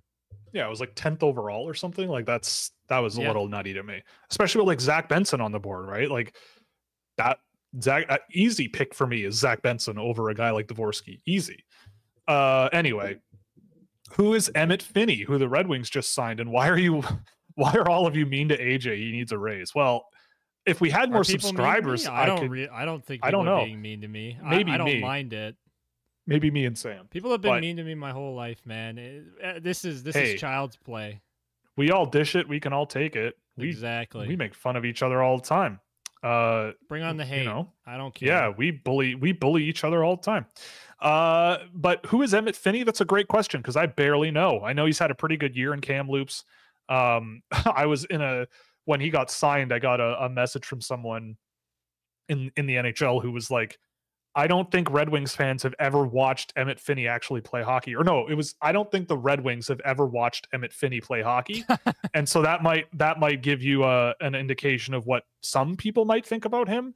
I did see a bit of him last year after the Red Wings drafted him, and I did not think there was much there with him. I don't really even know what to tell you about him. So I'll punt that one.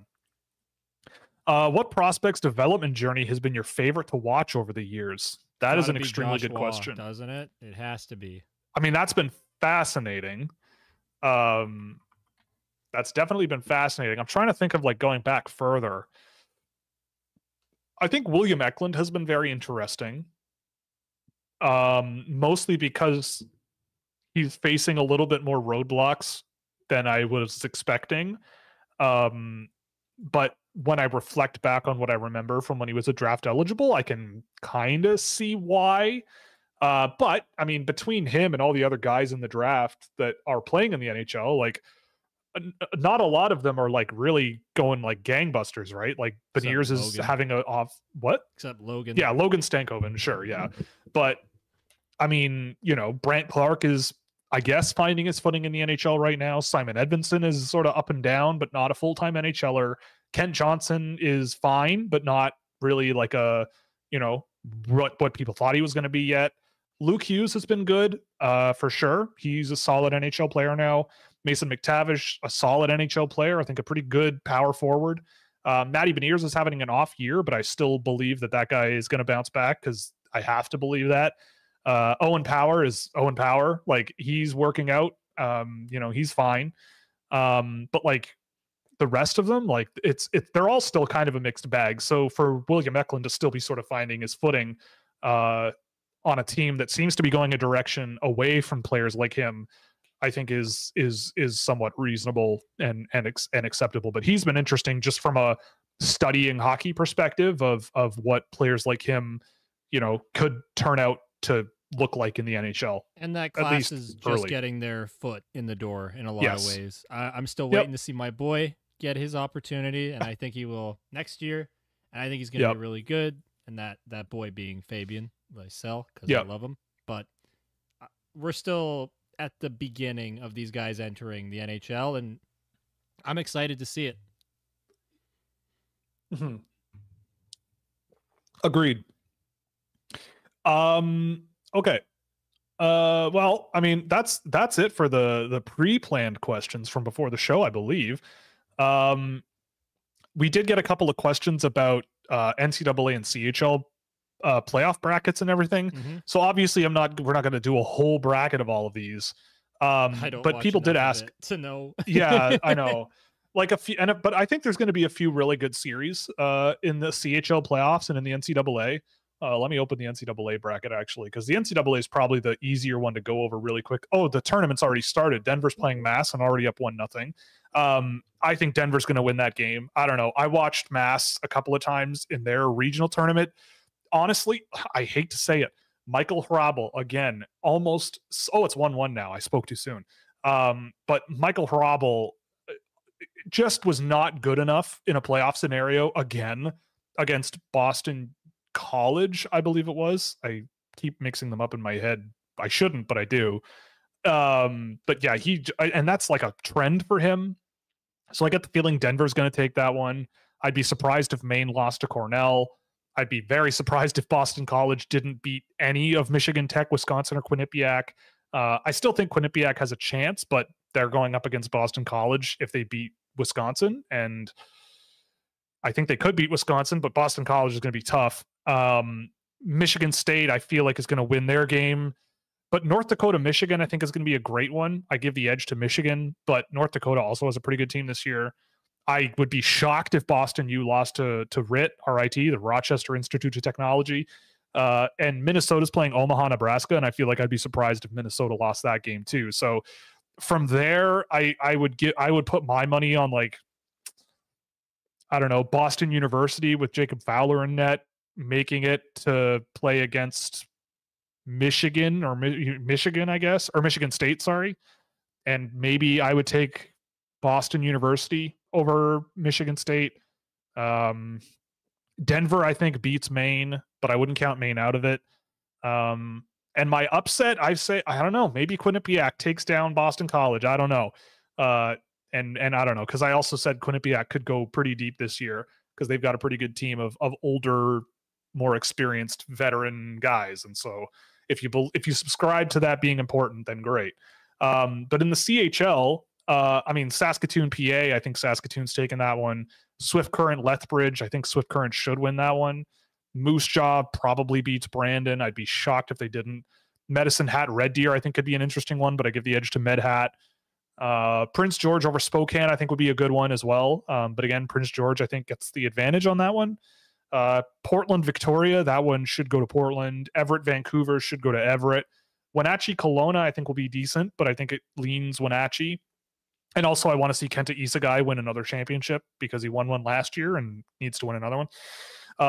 Oshawa should beat Barrie. North Bay should beat Kingston, I'd say, but that could be a close one. Brantford should beat Ottawa. Sudbury, I think, could beat Mississauga. London probably will beat Flint. Saginaw should beat Owen Sound. The Sioux should beat Guelph. And Kitchener should beat Erie. Like, those ones are pretty straightforward to me, generally. In the Quebec, I honestly have not seen enough of Quebec to really know. But Baie-Comeau should beat Charlottetown. I would put my money on Halifax over Acadie Bathurst. Moncton Chicoutimi could be interesting. I'd say Rimouski could get past Cape Breton. Drummondville and St. John, I'd give to Drummondville. Rouyn-Noranda, Gatineau, honestly, I don't know. I don't think I've seen either of those teams. Actually, that's not true. I watched Jan Golicic a few times, who I believe is on Rouyn-Noranda. I don't know. Victoriaville, Shawinigan, Sherbrooke, Plainville, Boisbriand. It's not my area of expertise. I'll say that. Why don't you just pick the winner of each and then pick a mem winner? Yeah, well, okay. So let's go Moose Jaw in the West,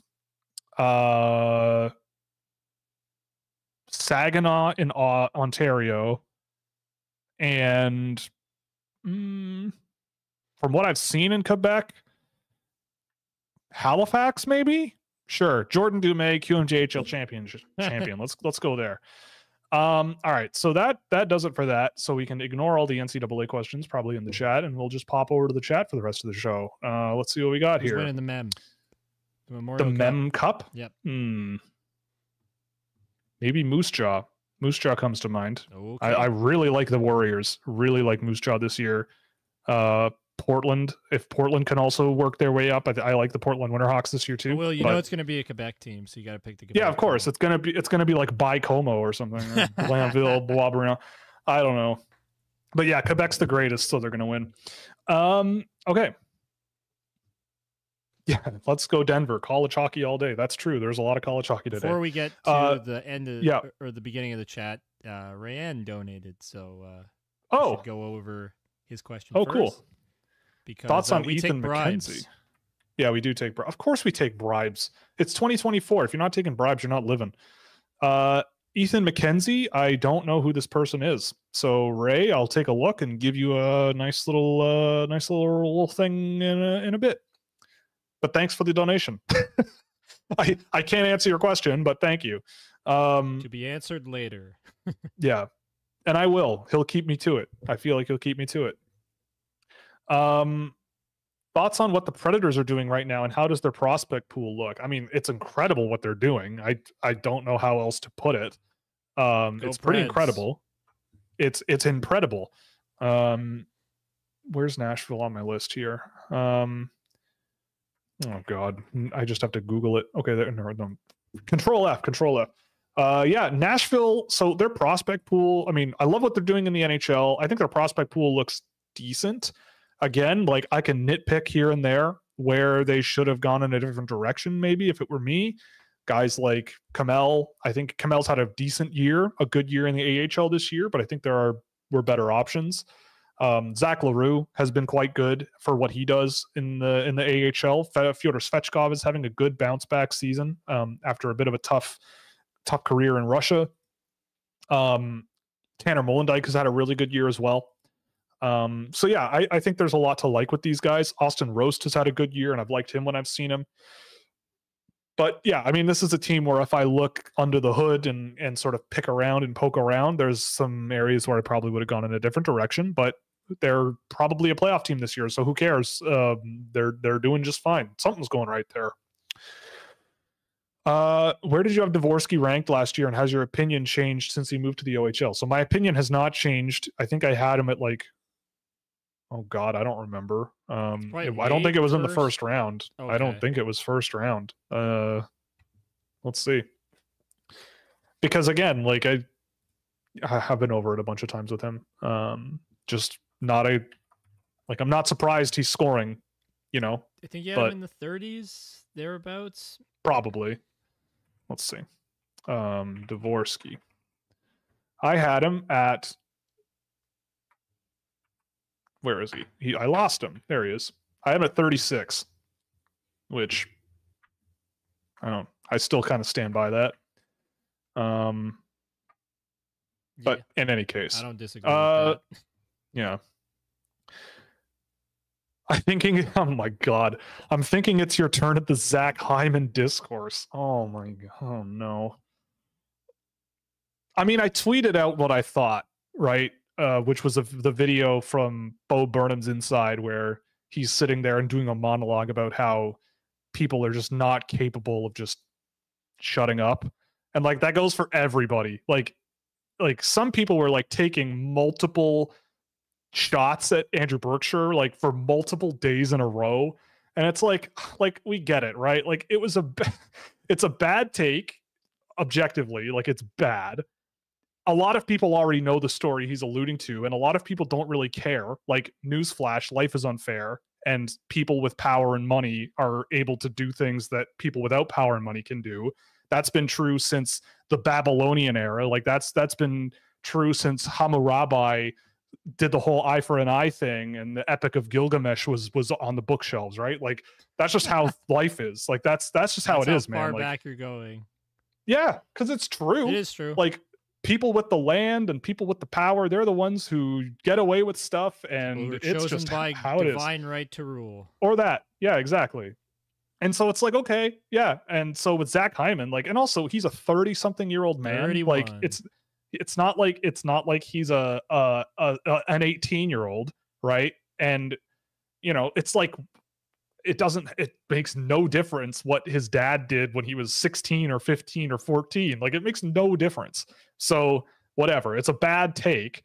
And I think he's like not doubled down, but like been online like forever trying to defend himself. And it's like, man, I don't know what you're trying to do, but just eat your like, crap sandwich. Yeah, just take the crap sandwich and move on. But I will say the crap sandwich he's getting is out of control. Like I've seen people just, I don't know, like a bad take is a bad take, but I don't know. I think it's a little bit it's just like people, it's a lot of people who I think have trouble with how people treat people on the internet and complain about bullying and how they treat people. And then they are all just piling on this guy, or people who say, I'm not a bully. I'm not, you know, they're a little bit more combative and reactionary online. And they're like, but they say they're not, or trying not to be. And they just whatever, but then they turn out like when something like this happens, it's like red meat, and it's just they go nuts. I don't know. My whole thing is like people just talk too much. Like people are online too much, and it just like rots your brain. And like I don't know. And I guess the irony of what I'm saying about like I don't know, touch grass is like ironically is Andrew Berkshire was touching grass in that video. At least I think he was. But anyway, it's. I don't know. I just saw that and went, oh God. And then I saw the reaction. I went, oh God. And I just kind of left it alone. Out of Demidov, Lindstrom, and Catton, which one of them do you think will fit the Habs the best? Honestly, probably Lindstrom.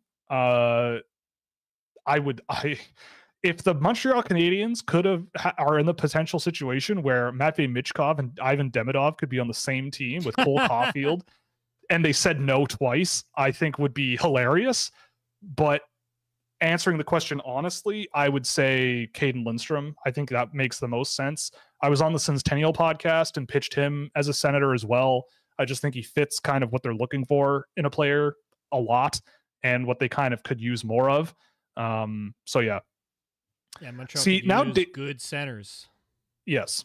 Now David Phillips is here dropping names, and I now will not trust anything he says with regards to names because we said he should try to trick us. And so now I don't know if any of these names are real. So I'm going to assume, because it sounds like a real name, Bogdan Lebedev is a real person. And he is. Bogdan Lebedev of Locomotive, of Loco 64. But Will, that takes away the fun. You have to just that's true. It does. But I don't know. I've never seen how many times David gets you. Yeah, exactly. I've never seen Bogdan Lebedev. So I'll check him out. And again, like Ray, I'll give you the update in Discord, buddy. Sticking with the draft in the late first, early second, who are you banging the table for? Ray, probably. Absolutely. Thoughts on Ivan Koliata, one of the lowest ranked goalies on my list. I'm trying to think if that's a word joke. I also 110 goalies on your ranking. You, sir, are deranged. That's out of control. But I'm sure if you have him at 110 on your list, he probably stinks. Thoughts on Lawrence Zinedine? That I don't believe is a real name. I think Lawrence Zinedine is a fake name. Can you give your take on Linus Eriksson? Really, again, another really smart guy, good skater, gets up and down the ice really well. Doesn't get the chance to push a lot of offense, but boy, howdy, is he very smart, very dependable at both ends. A really good line anchor who can sort of link guys together and make smart plays. And there's lots to like with him. Like as a second guy you're drafting, I think that's perfectly acceptable. What's stopping Zeev Buium from going second overall? His NCAA production is generational, and there's no superstars after one. Buium is he relies a lot on smarts and timing. And I think that the skating ability is not really what you need for a high-end offensive player. I think he gets a lot of his offense from volume and shooting more than anything. I really like him. I want him to work out. I think he's just going to need some time to develop. And I think with other guys, I mean, Buium's not that far back from 2 for me. I think he's at 6. I just see a guy, like you could say the same thing about Ivan Demidov, right? Like his production at his level is also generational. Especially for a guy his age. Even Berkeley Catton, right? Like 100 and however many points, 118 points is extremely good, but not necessarily what you would call generational, I suppose. But with Buium, it's also a lot of it is power play production, which is also something you have to note. So yeah, I have my doubts about Buium, but long term, I think there's something really positive. The West seems wide open. Who do you have making a big run in the playoffs? Ooh. So in the West, what we're looking at right now is a Dallas Vegas series, I would say, probably Vancouver, Nashville, Colorado, Winnipeg, and then Edmonton, LA. I mean, I still like Edmonton, but Colorado, I think, is just making like the saying of like they're getting hot at the right time, I think is acceptable for them. And I would throw Colorado out there. But I wouldn't count out Dallas. I know I'm saying every other team, but if I had to come down on one, I'd probably say Colorado. AJ, what about you? I'm between Colorado and Edmonton. I think we're gonna see a rematch of that of the semifinal in, I believe it was 2022. Yeah. So I don't know who I favor out of those two teams. Probably a Colorado, but I could easily see Edmonton going on a run. I think it's really going to depend on how well Stu Skinner plays, because there are some nights where he's perfectly solid, good goalie, and there are other nights where he is really rough. So it's going to depend on how well he plays, I think, how far they'll go, because they've got a good team in front of him. It's just, can he keep his composure and not let puck go past him? Right. Yeah, I agree with that. Who's the player you most want to see on another team? William Nylander. Easy question. What? Easy peasy. What? Excuse you. No, I'm just kidding. No, I'm kidding. No, seriously though, I probably would throw Clayton Keller out there. Like, really? Not because I don't want to see him not on Arizona, but I want to see him in a big market, because he's a big market guy. Like he has like that electric quality to him that I think being in Arizona has just muted him so much. I thought the All-Star game was a great display of that. I'm more interested to just see what he would look like on a team with a bigger platform. Maybe Matthew Barzal as well, but he's looked better. I don't know recently, I think. Who you got? Just the first one that comes to mind is Nick Ehlers, only because I want to see him play higher. Like I want to see him play higher up the lineup in an increased role. Like they've brought in more forwards and they give more for other like the newer forwards time on the power play instead of him, right? Like he just never seems to get the top line deployment, top power play deployment that he should get. And that's why. I think he looks great in Winnipeg, and I love him there. It's just I wish he'd play higher up the lineup. So for that reason alone, I would like to see Nick Ehlers on another team. But I'm not opposed to him staying on the Jets so long as he gets played up a little more. Because I really do like Nick Ehlers. And just win a Stanley Cup and all is well. It's opening day. Oh, yeah, it is. MLB opening day, Major League Baseball. Cool. I don't know much about baseball, but I know the rules, I suppose, except the infield fly rule. I do not understand the infield fly rule, but we can move on. Do you think the Blue Jays with like when you've got a guy on first, right, and there's another guy who hits it into the infield, one of those guys is going to be out because you have to tag up before, like the ball kind of has to like drop into play before you can actually like give him an out. So there's a guy running to first base, and when you have two guys on the same base, I think they're both automatically out, if I'm not mistaken. So essentially, I don't know. No matter what, one of those guys is getting out. That's how I think it works. I could be wrong, but I'm pretty sure that's how it works. It just deals with two guys on first base, one guy having to run there, and the other guy having to wait for the ball to drop before he can advance to second. So one of them is going to be out no matter what. Gotcha. Do I think the Blue Jays have enough to make the playoffs? I mean, it's a 50-50 shot for me, but I mean, I guess not because fewer teams make the playoffs in baseball. So I'm going to say no because it almost always is no. And I also, from what I gather from the Blue Jays fans that I know, is that everybody hates how things have been going. Mm-hmm. So no, but also I don't know anything about baseball. I feel like really. The team got worse potentially, like where they didn't do much, right? Like their pitching's great still, and like they were a really high end rotation last year, but you got to see a huge step out of Vladdy again. Like he's got to get back to close to MVP range in order for this team to really like take off again. Because trading for Varsho and getting rid of Gabby Moreno, who's now the 3 hitter on Arizona, who just made the World Series. Losing Gurriel Jr. as well. Like, you know, they gave up a lot to get Varsho, and he's been a no-show, as I like to say. I like that. So there you go. I'm not confident. Not confident. Yeah. Varsho could be better, but you definitely lost that trade. Yeah. Is Toronto one of those analytics teams? I don't know. Are the Blue Jays kind of known as like one of those nerds? Well, they who was it that they pulled? They pulled, I think it was Barrios in the middle of a good quality start in the playoffs, and then they just got they're nerds-ish. So, but yeah, I'm not confident in their ability to make the playoffs, and if they do, it'll be 0-6, I think. Rip. In the last 3 years or 3 or 4 years, whatever it's been. Big sad. Okay. Well, thoughts on Justin Poirier? I mean, I don't think he's projectable to the NHL. He's a guy who loves to skate hard and shoot the puck from everywhere. In Quebec, I will do I've got another game of his lined up, so I'll have better thoughts on him down the road. So if you tune in later or listen to the podcast later, I'm sure it'll come up again and I'll have better thoughts on him. But the second game I did of him was better than the first, but I still think he's got a long ways to go. So circle back, come back next week or on Monday and ask the question, and hopefully Will won't punch you again. won't blow you off. Yeah. Okay.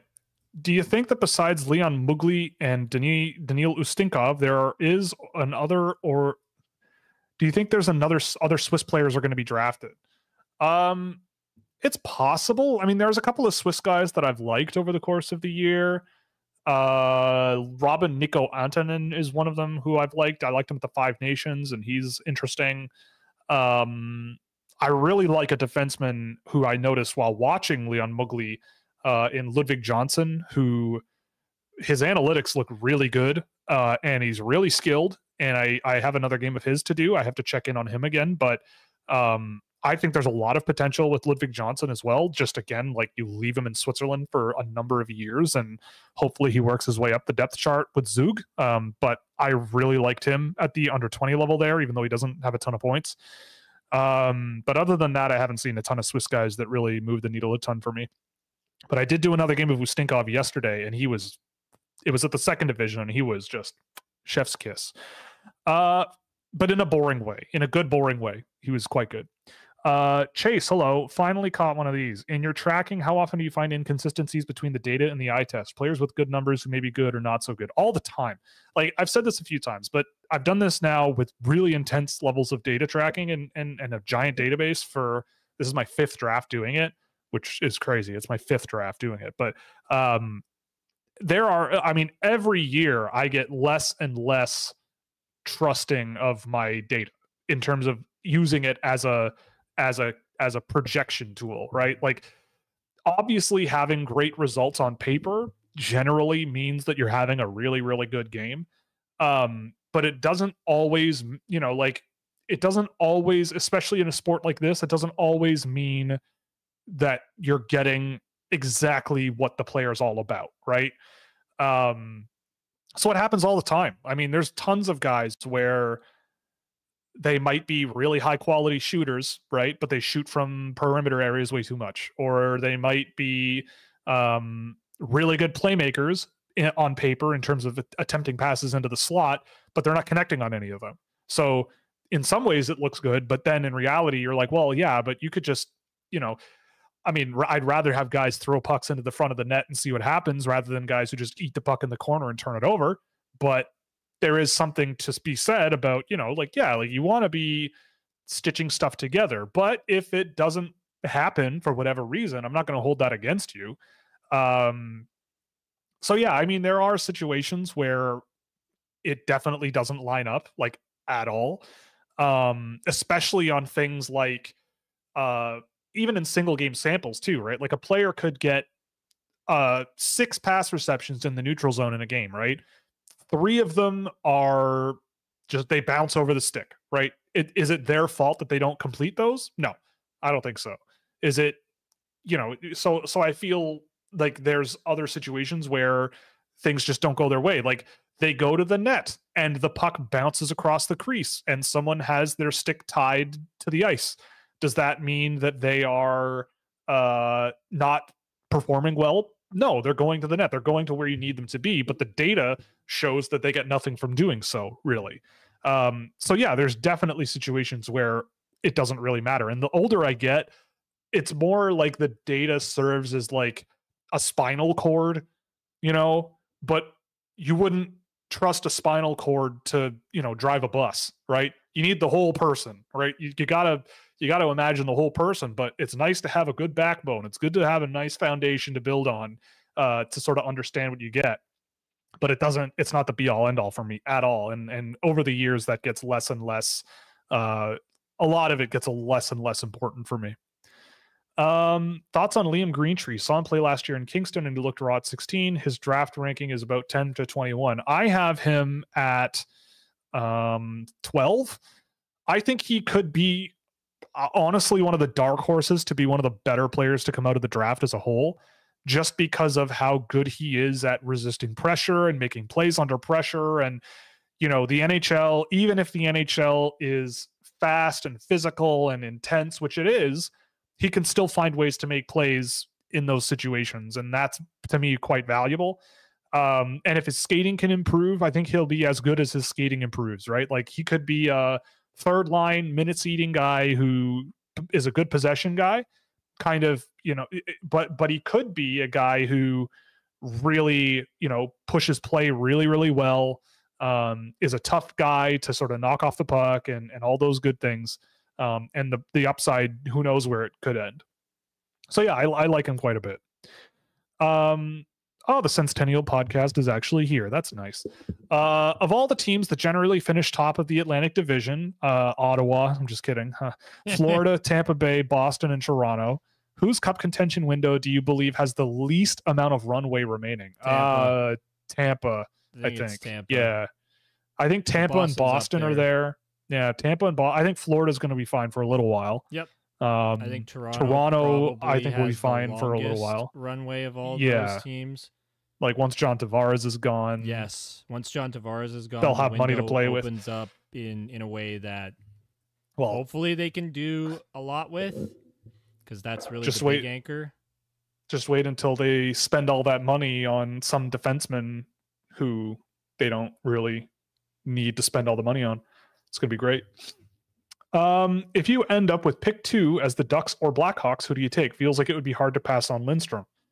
I mean, as the Ducks or Blackhawks, I mean, it's hard for me to say no to Ivan Demidov, right? Especially with the Ducks. Like the Ducks, I know the Ducks. I don't think the Ducks would pick him.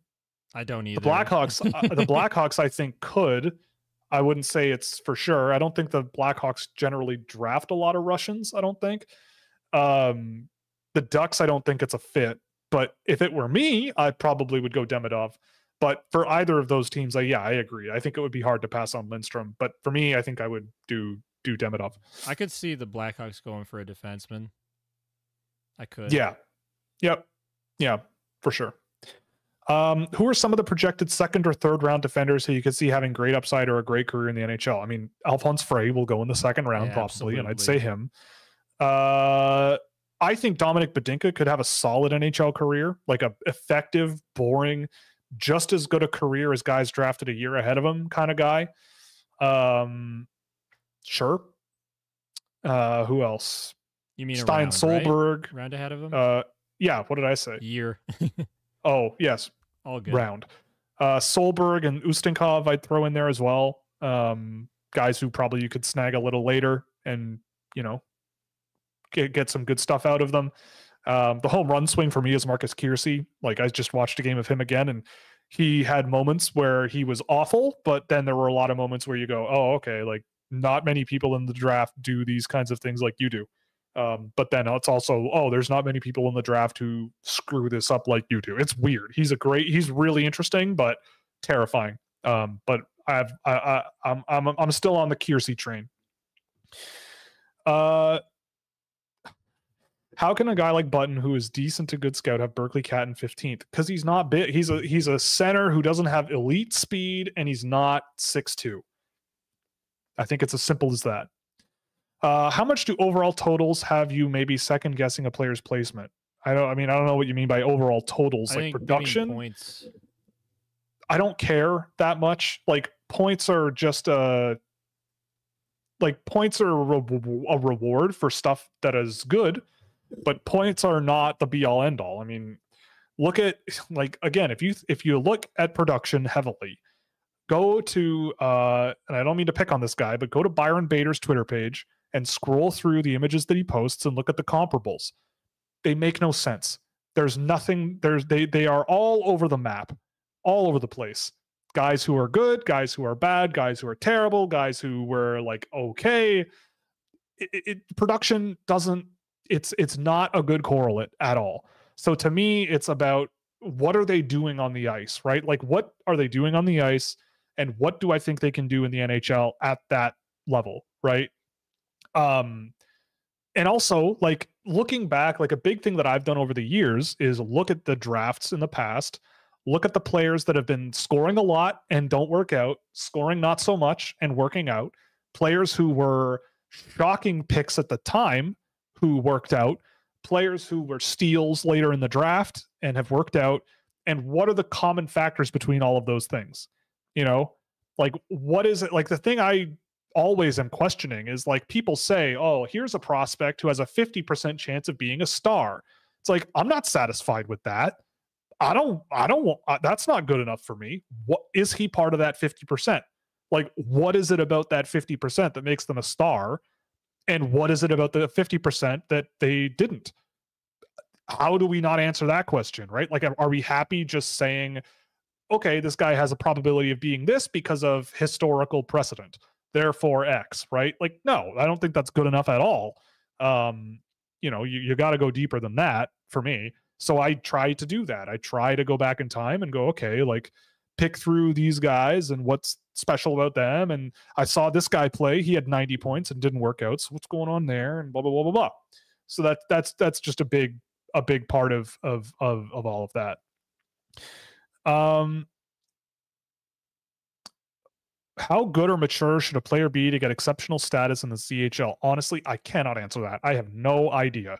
But I mean, obviously it should be an extremely high bar, and it is for most cases. But I don't really know how else to answer that. I don't know. But I mean, I think if you're a 14 or 15-year-old kid, you need to be really mature. You're likely going to be moving away from home before you're 16. You might be moving a really long way away. You're living with a totally different set of parents. Like, is the kid even ready or going to act properly in a different environment?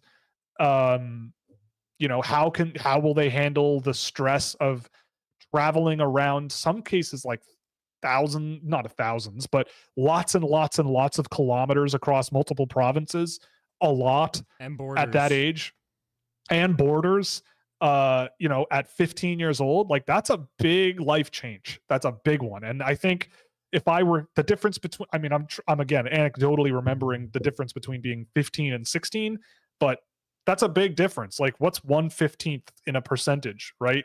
It's that much longer in your life, right? You've lived a like 8% more of your life, right? Which is decently significant, right? Like, that's not nothing.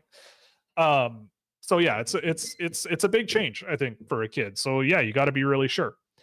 I think I was the same doofus at 15 and 16. I'm not gonna lie. Sure, but you know what I mean. I know what you mean. You get older, right? Like you do. I was doing stuff at 15 that at 16 I definitely wasn't doing stuff at 15 that I was definitely doing at 16 and 17, just because of everyone around me maturing or whatever. So who knows? Oh, that's fair. Herman Truff is the best defensive forward in the 2024 draft. It's not a terrible take at all. It's made worse by David because it's David, but yeah, he's on the Herman Truff train. How can we knock European players sometimes for being unable to be really good in the men's European leagues? Yet we know CHL players, maybe NCAA players, might struggle as much playing against men. Bias. Isn't it also because we see it too? Like, we actually see them struggling against men, and we don't get we don't see the guys who aren't playing against men struggle against men. Yep, totally. If we saw them play against men, we might have the same sort of criticisms, but it's just a sample size. And that's why I was so fascinated by the pandemic season, when there were some players who didn't even play, but a lot of them went to Europe and played. Because every year I sit there and go, man, it would be really cool to see what North American players could do against men in Europe, right? Brant Clark in Slovakia. Yeah, that was fascinating. Carson Lambos in Finland. That was very illuminating for me. Mason McTavish in second division Switzerland. Really interesting stuff. And he looked good. And that was a draft where all the people in the industry were like, well, it was really hard to scout this year because they weren't playing in our backyard, and we could only do video work and this and this and this. And I'm sitting there going, this is the most interesting draft of all time. Like, just seeing the things that we probably will never see again in terms of where players are playing and what they're exposed to and how they adapt to it. I thought it was fascinating. And I mean, yeah, like, I think you can see certain types of players and why they would struggle on big ice, right? And why some players on big ice struggle on smaller ice, right? Like, it's part of the reason I have a little bit of a concern about, actually, no, that's not true. But you can see guys who maybe don't have a lot of pace in their game or not a whole lot of speed in Europe, and you can go, yeah, when the ice gets smaller and the game gets more physical, they'll have less time to think, and I'm not sure how they'll react to that. On the flip side, you have North American players where you're like, these guys don't really have a lot of pace and not a whole lot of skill, and they're just kind of safe and dependable and whatever. And then they go to Europe and it's faster than they're used to in Canadian junior hockey, and they get less time to think there, and they have more ice to play with. Their passes are longer. They have all of this other stuff to consider. And like Carson Lambos did not look ready for Liga hockey whatsoever. And even at the junior level, he looked fine. And I don't think I took that into consideration enough. And I did when he was draft eligible. But I remember watching him and going, man, I do not know. And then he went back to the WHL. And anyway, we're getting too deep on this. But yeah, I definitely think that they just don't see it. Opinions on Artyom Krikunenko. I think that's the guy who's scoring a bunch of points for Lokomotiv. I watched him not too long ago and thought he was meh. Thoughts on Jaden Perron's draft season? I mean, I've seen him a few times, and I think that if you look at his stat line, it's a little bit misleading based on how he's played. I thought he's played really well. Like, obviously, an 18-point freshman season is not fantastic, but I've watched him a few times, and I mean, he was always a player with some flaws in his game. I think that once guys like Jackson Blake leave, Cam Berg, maybe one of those guys, I feel like he'll get a bigger role, and I think that'll really help him. And I think that he's just a player, like, he's never been a player that, from when I've seen him, is a guy who it's all about scoring goals. And this season he has 11 goals and 7 assists. Like, the playmaking out of him and the ability to thread passes through traffic, I thought was a much stronger thing for him. And it just seems like that's kind of struggling to come along, but I'm not scared at all. I think he's, especially for a guy that went 94th overall, like, I think you're going to be just fine. All right. So it is 4:01. So now it is time for rapid fire. Yeah, rapid fire. If the Sharks lose the lottery and are stuck at 2 or 3, who do you take? Demidov. Sure. Yep. I mean, Demidov is just so sick. Who's your pick for Gagarin Cup? The great Vitaly Kravtsov looking poised to become Gagarin Cup champion. Yes, the great Vitaly Kravtsov, who has what? I don't know. But for KHL champion, I need to pull up a bracket, so I'll do that and answer other questions.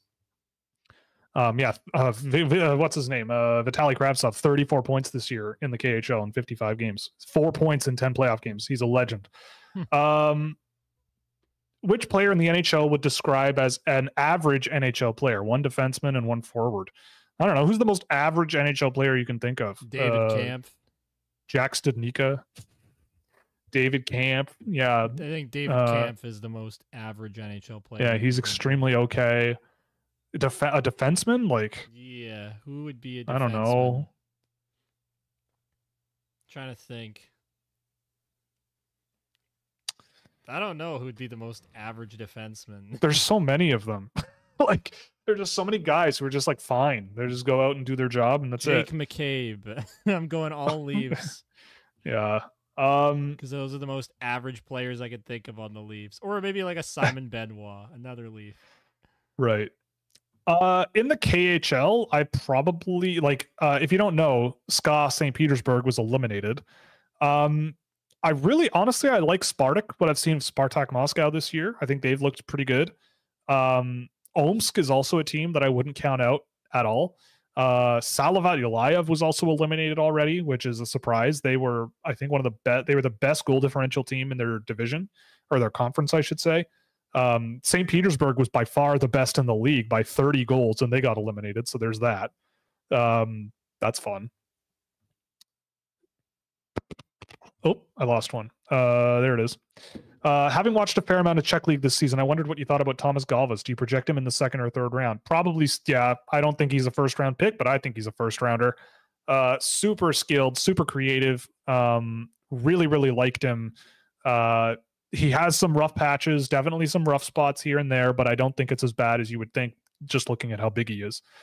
How amazing has Macklin Celebrini's season been? I know he's no Connor Bedard, but it feels like not enough is being made about how well he is scoring at the freshman level. Yeah, I mean, people are talking about it a lot, so I don't know where that's coming from, but I just think Bedard got a ton of coverage because he's a god, and he also he had points on like 65% of his team's goals. He was scoring from everywhere. Like, I don't know. Macklin Celebrini also isn't really like the same level of highlight reel player.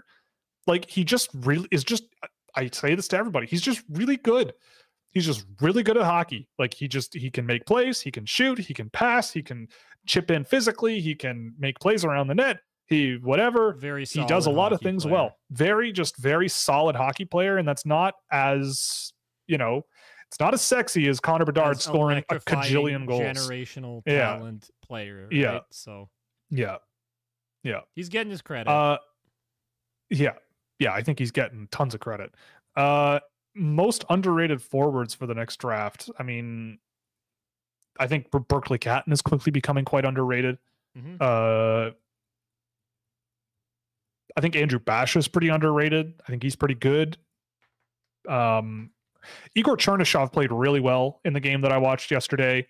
He played really, really well all over the ice. So he might be another one I throw in there, something like that. Oh yeah, Will. Now I remembered another one for the underrated in 2023, like who went too late. Oh yeah, Timur Mukanov. he was pretty good this year. Full-time KHLer, not bad, pretty good. Also, like one of the younger players in last year's draft. He was like a July kid or something. And for a 5'8" kid, he played pretty well this year when I saw him.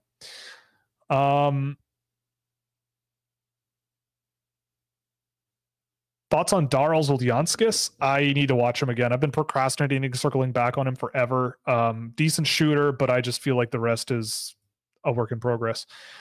David Phillips, Lawrence Zinedine is very real, and he's very much on Omsk. I still don't believe you. Any thoughts on EJ Emery? For my money, he's the best draft eligible defenseman on the NTDP. I'm not huge on EJ Emery. I mean, he's another one of these guys who is just very, I like the style of play with him is very safe and dependable. And I mean this in a not negative way, but like uninspired. Like there's just not much there, but he's decent at what he does. Like it's just the recipe for a guy that'll get drafted before I would take him. So is all. In the conversation one day, maybe for most average NHL yeah. defensemen. yeah. Right up there with like, I don't know. I feel like Calgary has a lot of like just NHL guys, Michael Stone.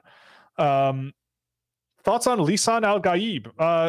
You know what? I'd run into the war zone with the Lisan Al Gaib any day. That speech really got me going when he was prophesizing as he did. I'd be terrified to see if I stood up and was like, I challenge you, and what he would do if he pointed at me and read my mind. That would be, I don't know what he would pull up about me, but so I guess I would follow him into the fire. And you know what? I'd rather be part of the fanatical legions cleansing the galaxy than being cleansed myself for my, what's it called, cosmopolitan lifestyle. I have Trevor Connolly ranked 13th on my board right now. Do you see him as a top 15 talent in the draft? Yes, I do. That is it. Any love for Leo Salim Wallenius? I'm not a huge fan. I don't know. I feel like I still don't quite understand where his offense projects. He's a tricky one. Thoughts on Adam Dzeko? Whenever I see him, he's either a ghost or decent. I mean, that makes sense. David just DM'd me privately that Lauren Zinedin's elite prospects page, and he just made it. He absolutely just made it. Is it like the Lebanese Australian guy Lemieux? Yeah, that they made up. What's his name? Oh, is it something Mustafa Lemieux? Yeah, Mustafa Lemieux. Yeah. Yeah. I mean, Adam Dzeko. I mean, is he going to get drafted and pushed into an NHL role at some point as a fourth or third line center? Sure. Can he suck up the puck and just play defense first stuff and once in a while have a few nice moments offensively? Sure, but I don't see much with him, honestly. What do you think explains Panarin's career year at 32? Because he's friggin' sick. Like, I don't know, he's just really skilled and really sick. Like, he's been having great years for years. So scoring as a whole is up. Their power play is pretty good, and he's running the whole thing. Why was Panarin not drafted? I believe that was because he was open about not really wanting to come to North America. I believe that that's what happened. In these days, teams generally will just pick the player anyway. I know there's a couple of Russians who said in advance that they didn't want to come to North America or weren't really planning on it, and they fell in the draft. But I think that's what happened with him, but I could be wrong because he was a really good draft eligible. And it was also sort of back in the era where saying something like, I don't want to really come to North America would spook teams off completely. How do you feel about Jesse Pulkkinen and the translatability of his game to the NHL? I don't know. Would I take him in the 3rd round and see what happens because there's nobody else like him? Sure. Would I take him at 15th overall because I think he's awesome? No, I don't think so. Like, you have to keep in mind that next fall he'll be 20, which puts him a lot further along than the rest. And I think he gets away with a lot because he's just bigger and protects the puck better than a lot of his competition. I just don't know. I do not. And some of the decisions that he makes also, a good NHL team with a good forecheck, they're going to eat him alive. So we'll see what happens. Thoughts on person again? I don't know. Vyacheslav Novoselicev. David, you got me. Artemi Pleshkov. That name rings a bell. I'm going to Google him because I trust this person more than I trust David. Artemi Pleshkov. Yourself, Will. Pleshkov, the goalie. Sorry? You gave David instructions to try and basically make you look like a fool, like a ninny. And now we have dealing with the consequences of being spooked. Exactly. I am. Thoughts on Artemi Pleshkov? I mean, a 5'10 goaltender will be a tough sell every single day. But this, if you don't know, Artemi Pleshkov is a goaltender who has been having an unbelievable year at the Russian 2nd division. And his season ended. I'll just run through this. Listen to this. So they got eliminated. SKA's 2nd division team got eliminated. And here are his save percentages by game. 30. He's in the series where they got eliminated. Game 1 went to overtime, and into second overtime, and he stopped 80 of 84. Second game, they lost 6-2. He saved 36 of 40, so still managed a 900. The next game, they lost 4-2. He faced 37 shots. Last game, he played, I believe, 3.5 periods of overtime, 125 shots, 124 saves, and they lost 1-0 and got eliminated. 3.5 periods of overtime? Yeah, the goal came at 158 minutes and 11 seconds into the game. Well, he couldn't be clutch enough for more than 3 games, Will, or more than 2 games. Yeah, so more than 2.5 games, basically. But again, 5'10 goaltending is difficult to sell. There's one. There is one in the NHL. He's 5'11", and it's UC Soros. Yeah, right? Like 5'10", 160 pounds in net. It's a tough goaltending is a game of inches, and a lot of it is how strong can you be at keeping pucks out when there's 6'5" men slapping pucks in your pads all night long. It's just a very different world. So I'll believe it when I see it, but I also have not seen a tremendous amount of this guy. But you're right. He had a 950 save percentage last year in the MHL and a goals against average of 2. So he was facing like 38 shots a night or so, if I'm doing my math right. 40 shots a night. Not bad. Thoughts on Mikhail Ilyin? He's fine. I still like Mukhanov more. I do not believe that Ruslan, that name is real. I don't trust you either. Should there be a you need to be this tall to go on this ride rule in the NHL? Yes, at this point, you may as well. Mikhail, also good to see you. Hello. Then there'd be no Logan Stankoven. Come on, man. Nah, man, we got to turn into hockey people, hockey men. No. But that's that'll be it for tonight. I think that's enough. I think that'll be enough questions for the evening. Evening. It's 4 p.m. What am I talking about? I'm used to night shows. But anyway, Will's ending right around 4:20 to have a good break. Yes, yeah, exactly. Yeah, having yeah, definitely. I mean, before we go, did you want to run through your leaderboard just before we leave, or do you want to save it for Monday? Because I see that you filled it out. Oh, my updated? if mean, you it's want. not fully updated yet, to be Okay, fair. then we'll do it later. We'll update But it on Monday. I'll go through the top 5. All right, So, do that. Celebrini, Demidov, Catton, Lindstrom, Frey. So far, the top 5. Well, that's what I have name by name. Really? So not bad. Yeah. Yeah, literally what I have. That is my top 5. I'm always copying your lists, aren't I? Yep. Exactly, for sure.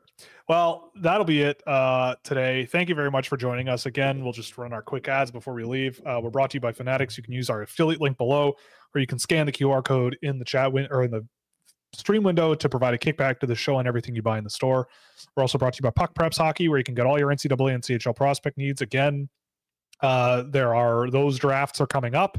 Especially the OHL draft lottery having just happened. The OHL Cup is ongoing here in Toronto, so that's fun as well. You can also support us through through Fractal Hockey Consulting, which is my business for hand-track targeted player analysis and recruitment packages for the NCAA Europe and beyond, with solutions for any organization's needs. And of course, Scouching.ca, where you can subscribe for exclusive access to innovative data tools with tons of insight into draft prospects and players making their way into the NHL. There's definitely my updated draft rankings are also coming between hopefully next week for subscribers. So if you want to get those early, you can check that out there. So that is it for today. AJ, thank you so much again, of course. Yep, job. We will see you on another time, that time being Monday night at 8 p.m. And again, thank you very much. Yeah, all the best and toodles. Go Leafs, go.